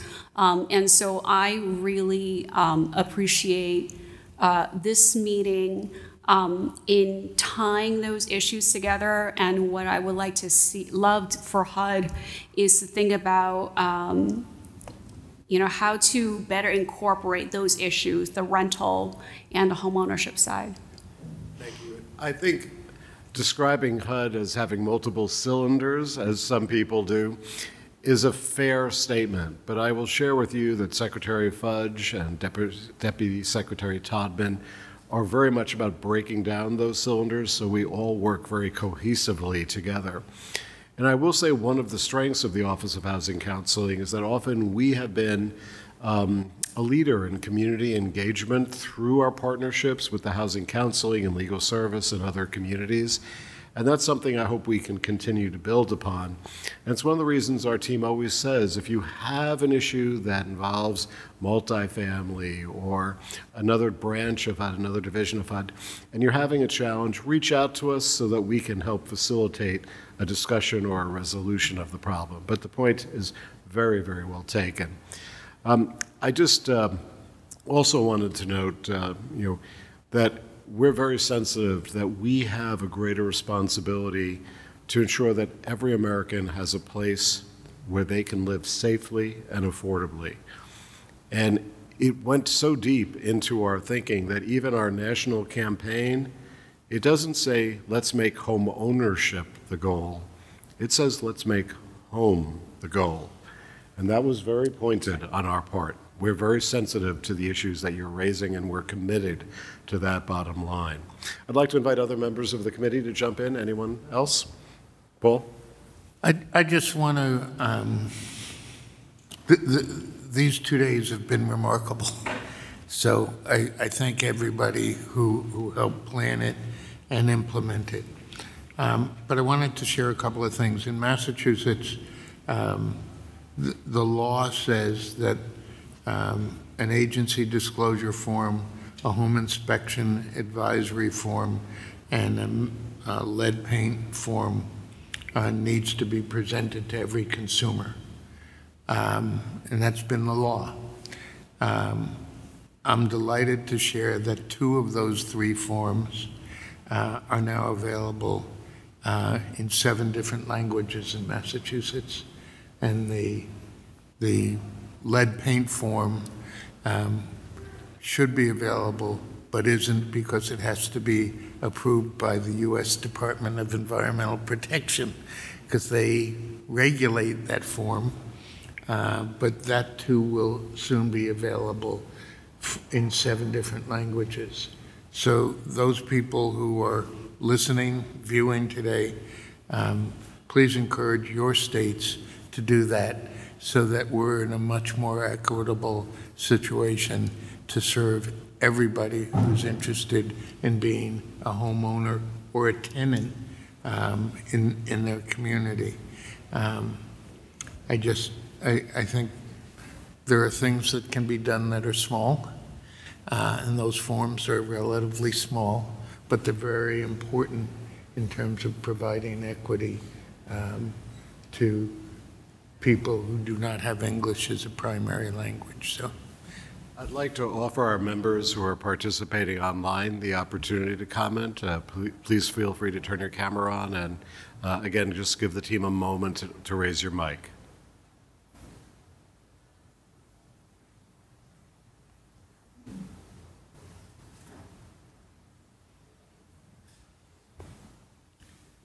Is Richard's mic raised? Okay, you're good to go.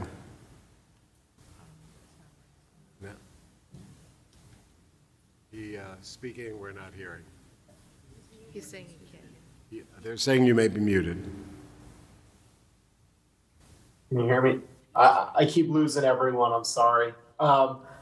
Sorry I couldn't be there in person. I feel like I missed out a lot. My appendix went out at the wrong time, so I wish I could be there with you guys. But I think for me, this was just eye-opening to the issues that the Asian population faces. To me, it's hearing all of this. I'm glad that we were able to focus on this and shed some light on the issues they face. And I think there's a lot more conversations for us to have around these issues. So thank you. Thank you, Richard. Would anyone else like to participate and join? David, I would have. Sure, I just want to give our online members an opportunity. Anyone else?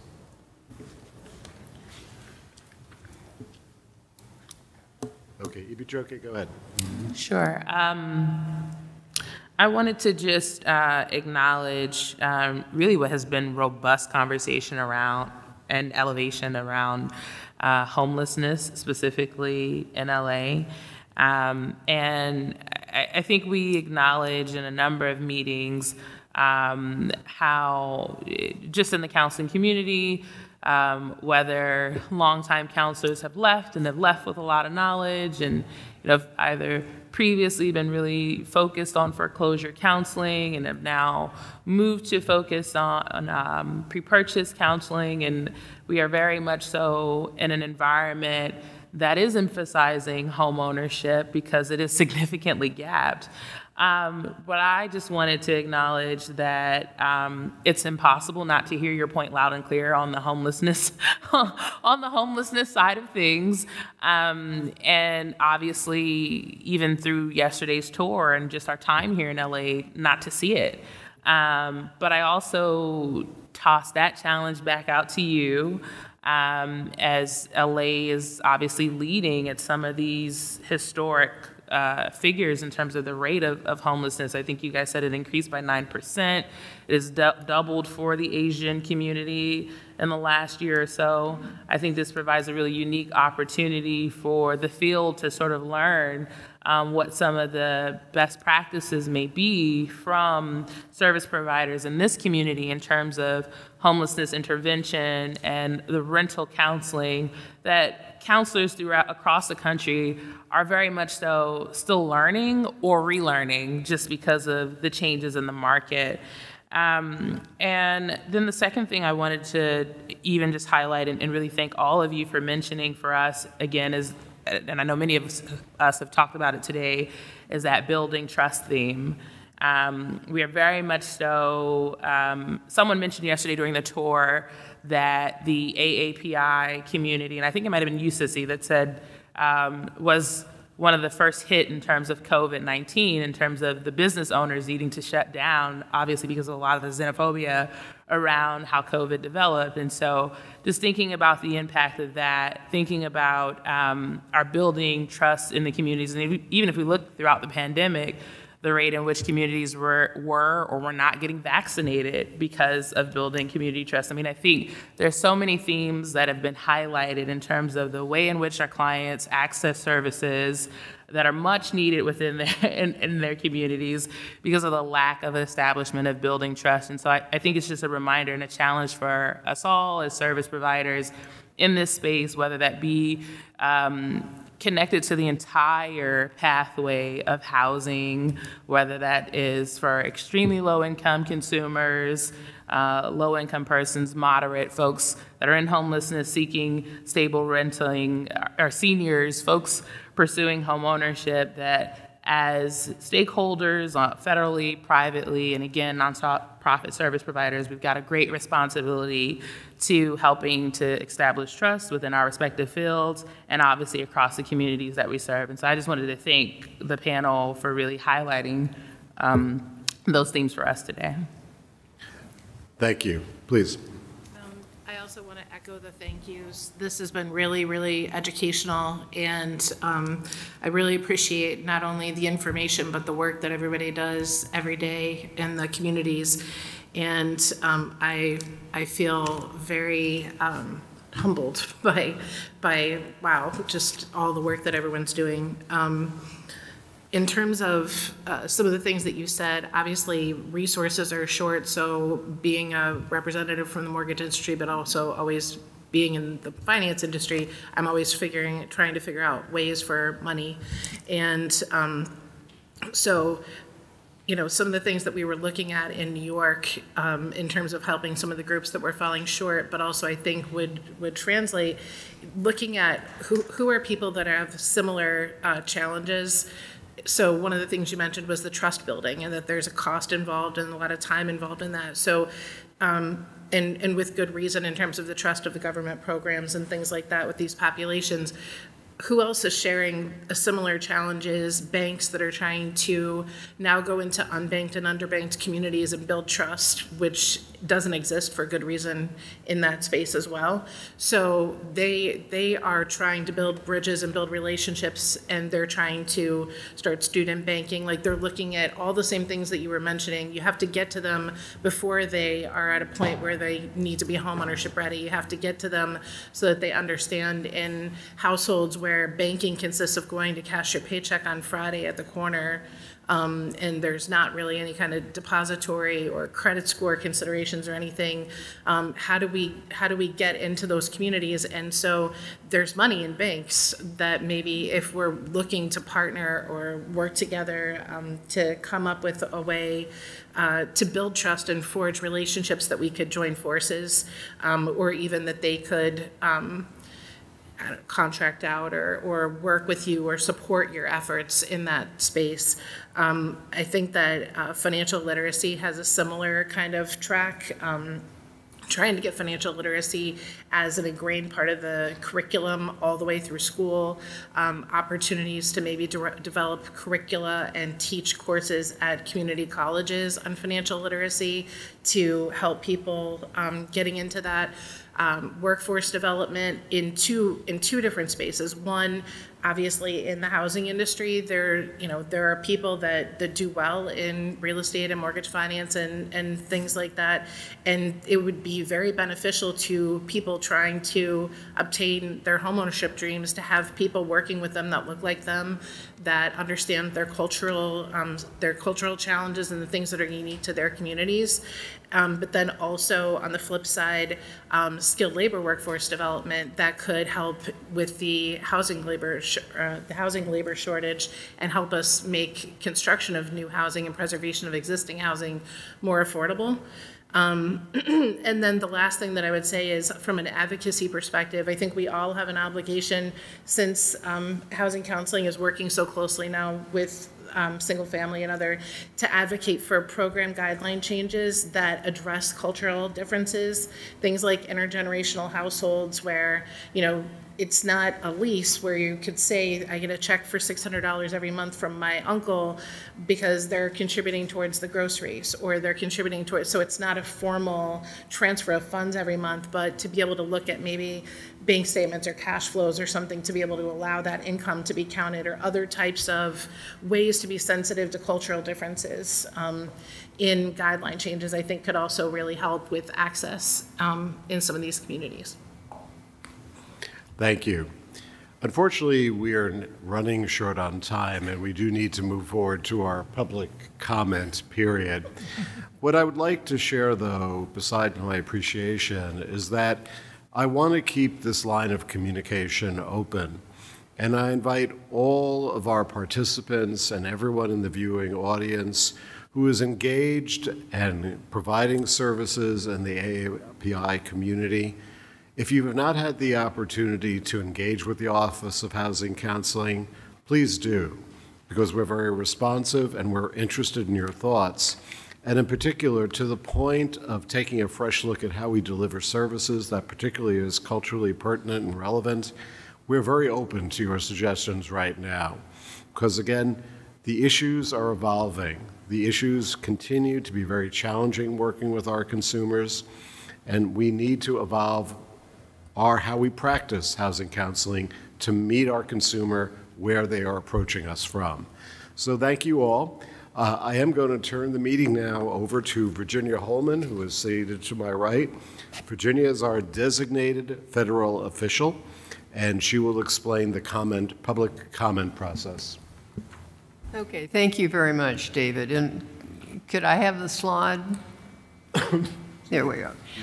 As David said, this is a very important part of our meeting where we ask the public to give us comments relative to what we discussed or just any other housing counseling topic. Just to give you a little bit of guidance on how the process is going to work, you're going to be able to make your comments either through Zoom or in person. Using the Zoom link, the facilitator will call on you if you registered to speak or in response to that fancy raised hand in Zoom. The facilitator will open your line, but then you must unmute your microphone yourself. But then you're also going to be able to make comments in person. If you registered, again, the facilitator will call on you. But if you didn't register, you still have the opportunity to speak. You just need to go to the microphone, and we're using the microphones at this table where our panelists have sat. A staff member, the facilitator, will be able to help you, and we'll call on you when it's your turn to speak. We'd like you to just introduce yourself by providing your name and your organization if you want to. An important thing that there is a 2-minute limit on your individual comments, and we will be monitoring that. So you need, as I said earlier, restrict your comments to the topics that we discussed today or just general housing counseling issues. Another important fact is the members of the advisory committee will not respond to your comments or questions during the meeting. They will, however, consider them at a later date during future deliberations. So at this point, we will have the facilitator start. Thank you. Good afternoon. First, in person, we have Latrice Moore. I believe Latrice has left. And next on the list, we had Eric Nanano. Okay. He's also left. Right now, we have Ann Molina and also Rosa Coronado. So we did not have anybody on Zoom? Right now, no hands are raised, and the ones that were scheduled, they're no longer online. Thank you. Thank you.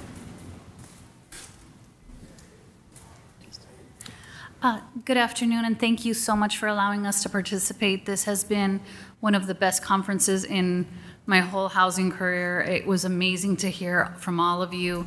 To the housing counseling agencies, don't give up. We have to keep going.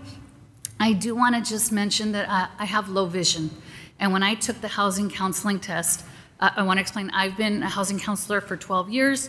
I've been a banker for 12 years.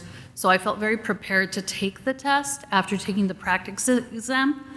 But one of the requirements, if you have low vision, if you need any kind of accommodation for the screen size or for the test taking time, is to apply 30 days prior to test taking. I began working at my organization on April 18th. I scheduled my test for the next week, so I couldn't get the accommodation. I think that if we can maybe lower that window, that would help for those that are not primarily English speakers to have an extended time and not have that 30-day window out. The second thing is that you're not allowed to use a pencil and paper to do the math problems.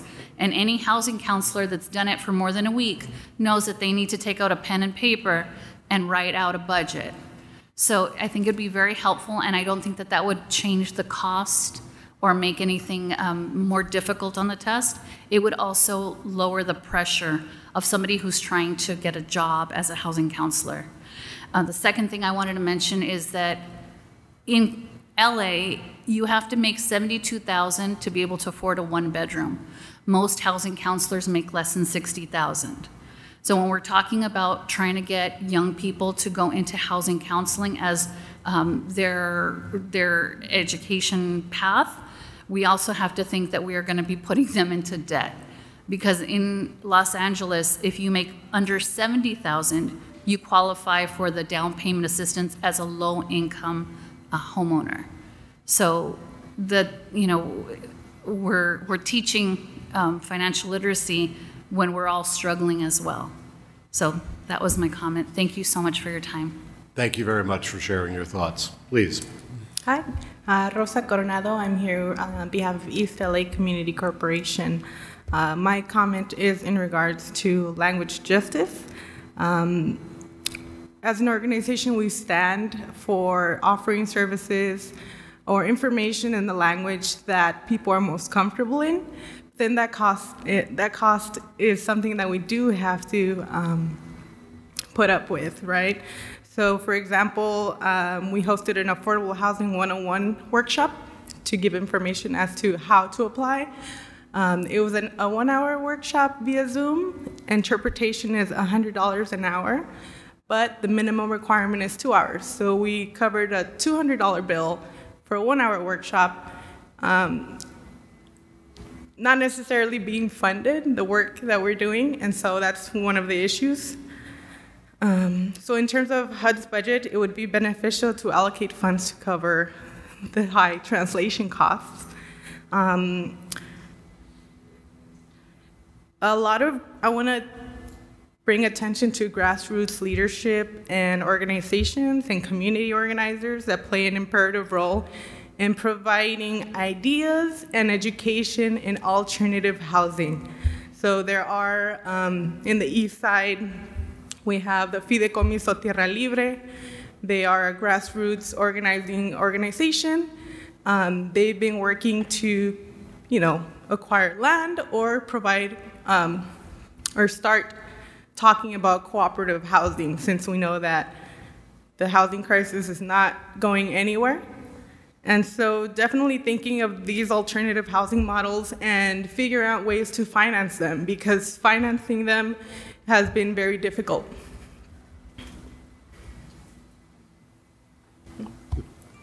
Thank you. Wow. Both very pointed comments, and we appreciate the information and recommendations shared with us. Do we have any other commenters? No, that is all the comments for today. All right, thank you. I'm sorry. Much. I'm sorry. Please. We have another. Yes. Oh, okay. Yeah, you come on. Welcome, sir. Please. Hi, my name is King Chung. I'm from a group called the Chinatown Community for Equitable Development. And in the last 2 years or so, we have been involved with a Section 202 Cathay Manor Senior Citizen Housing. And it's been put up for sale. And the funny thing is that the buyers, they're asking for a lot of money, the maximum allowable rent, even more than what the luxury market rate housing are asking in the neighborhood, such as JAR, Blossom Plaza, Arts Plaza, or Orsini. The first buyer want to raise the rent to $27.50, which is quite a bit, and I'm glad the HUD turned it down. The second one want to raise it to $25.40, which is pending right now. And I just want to make sure that HUD does not waste our taxpayer money, being too generous with our money. The money is tight and the needs are great, and we should use the money prudently. And if we allow, if HUD allowed this kind of maximum allowable rent increases, then it would gentrify the area. From what I've seen is that LA City, they allow, on Section 8, allow only about $2,094 a month in rent. And then for, I guess, HUD guideline for 9012 area is $1,900 some dollars. And I don't see why this developer asking for so much. We just want to be fair and equitable and nothing more. Thank you. Thank you, sir. Do we have anyone else in the room who would like to make a comment? All right. Well, thank you to all of our commenters, and we will reflect on what has been shared with us. I want to thank the members of the committee for the time and effort that you have put into what was a very intense 2 days, and as well for some of the challenges with airline travel to arrive here. Thank you for all of your efforts. I know a number of you came in very late.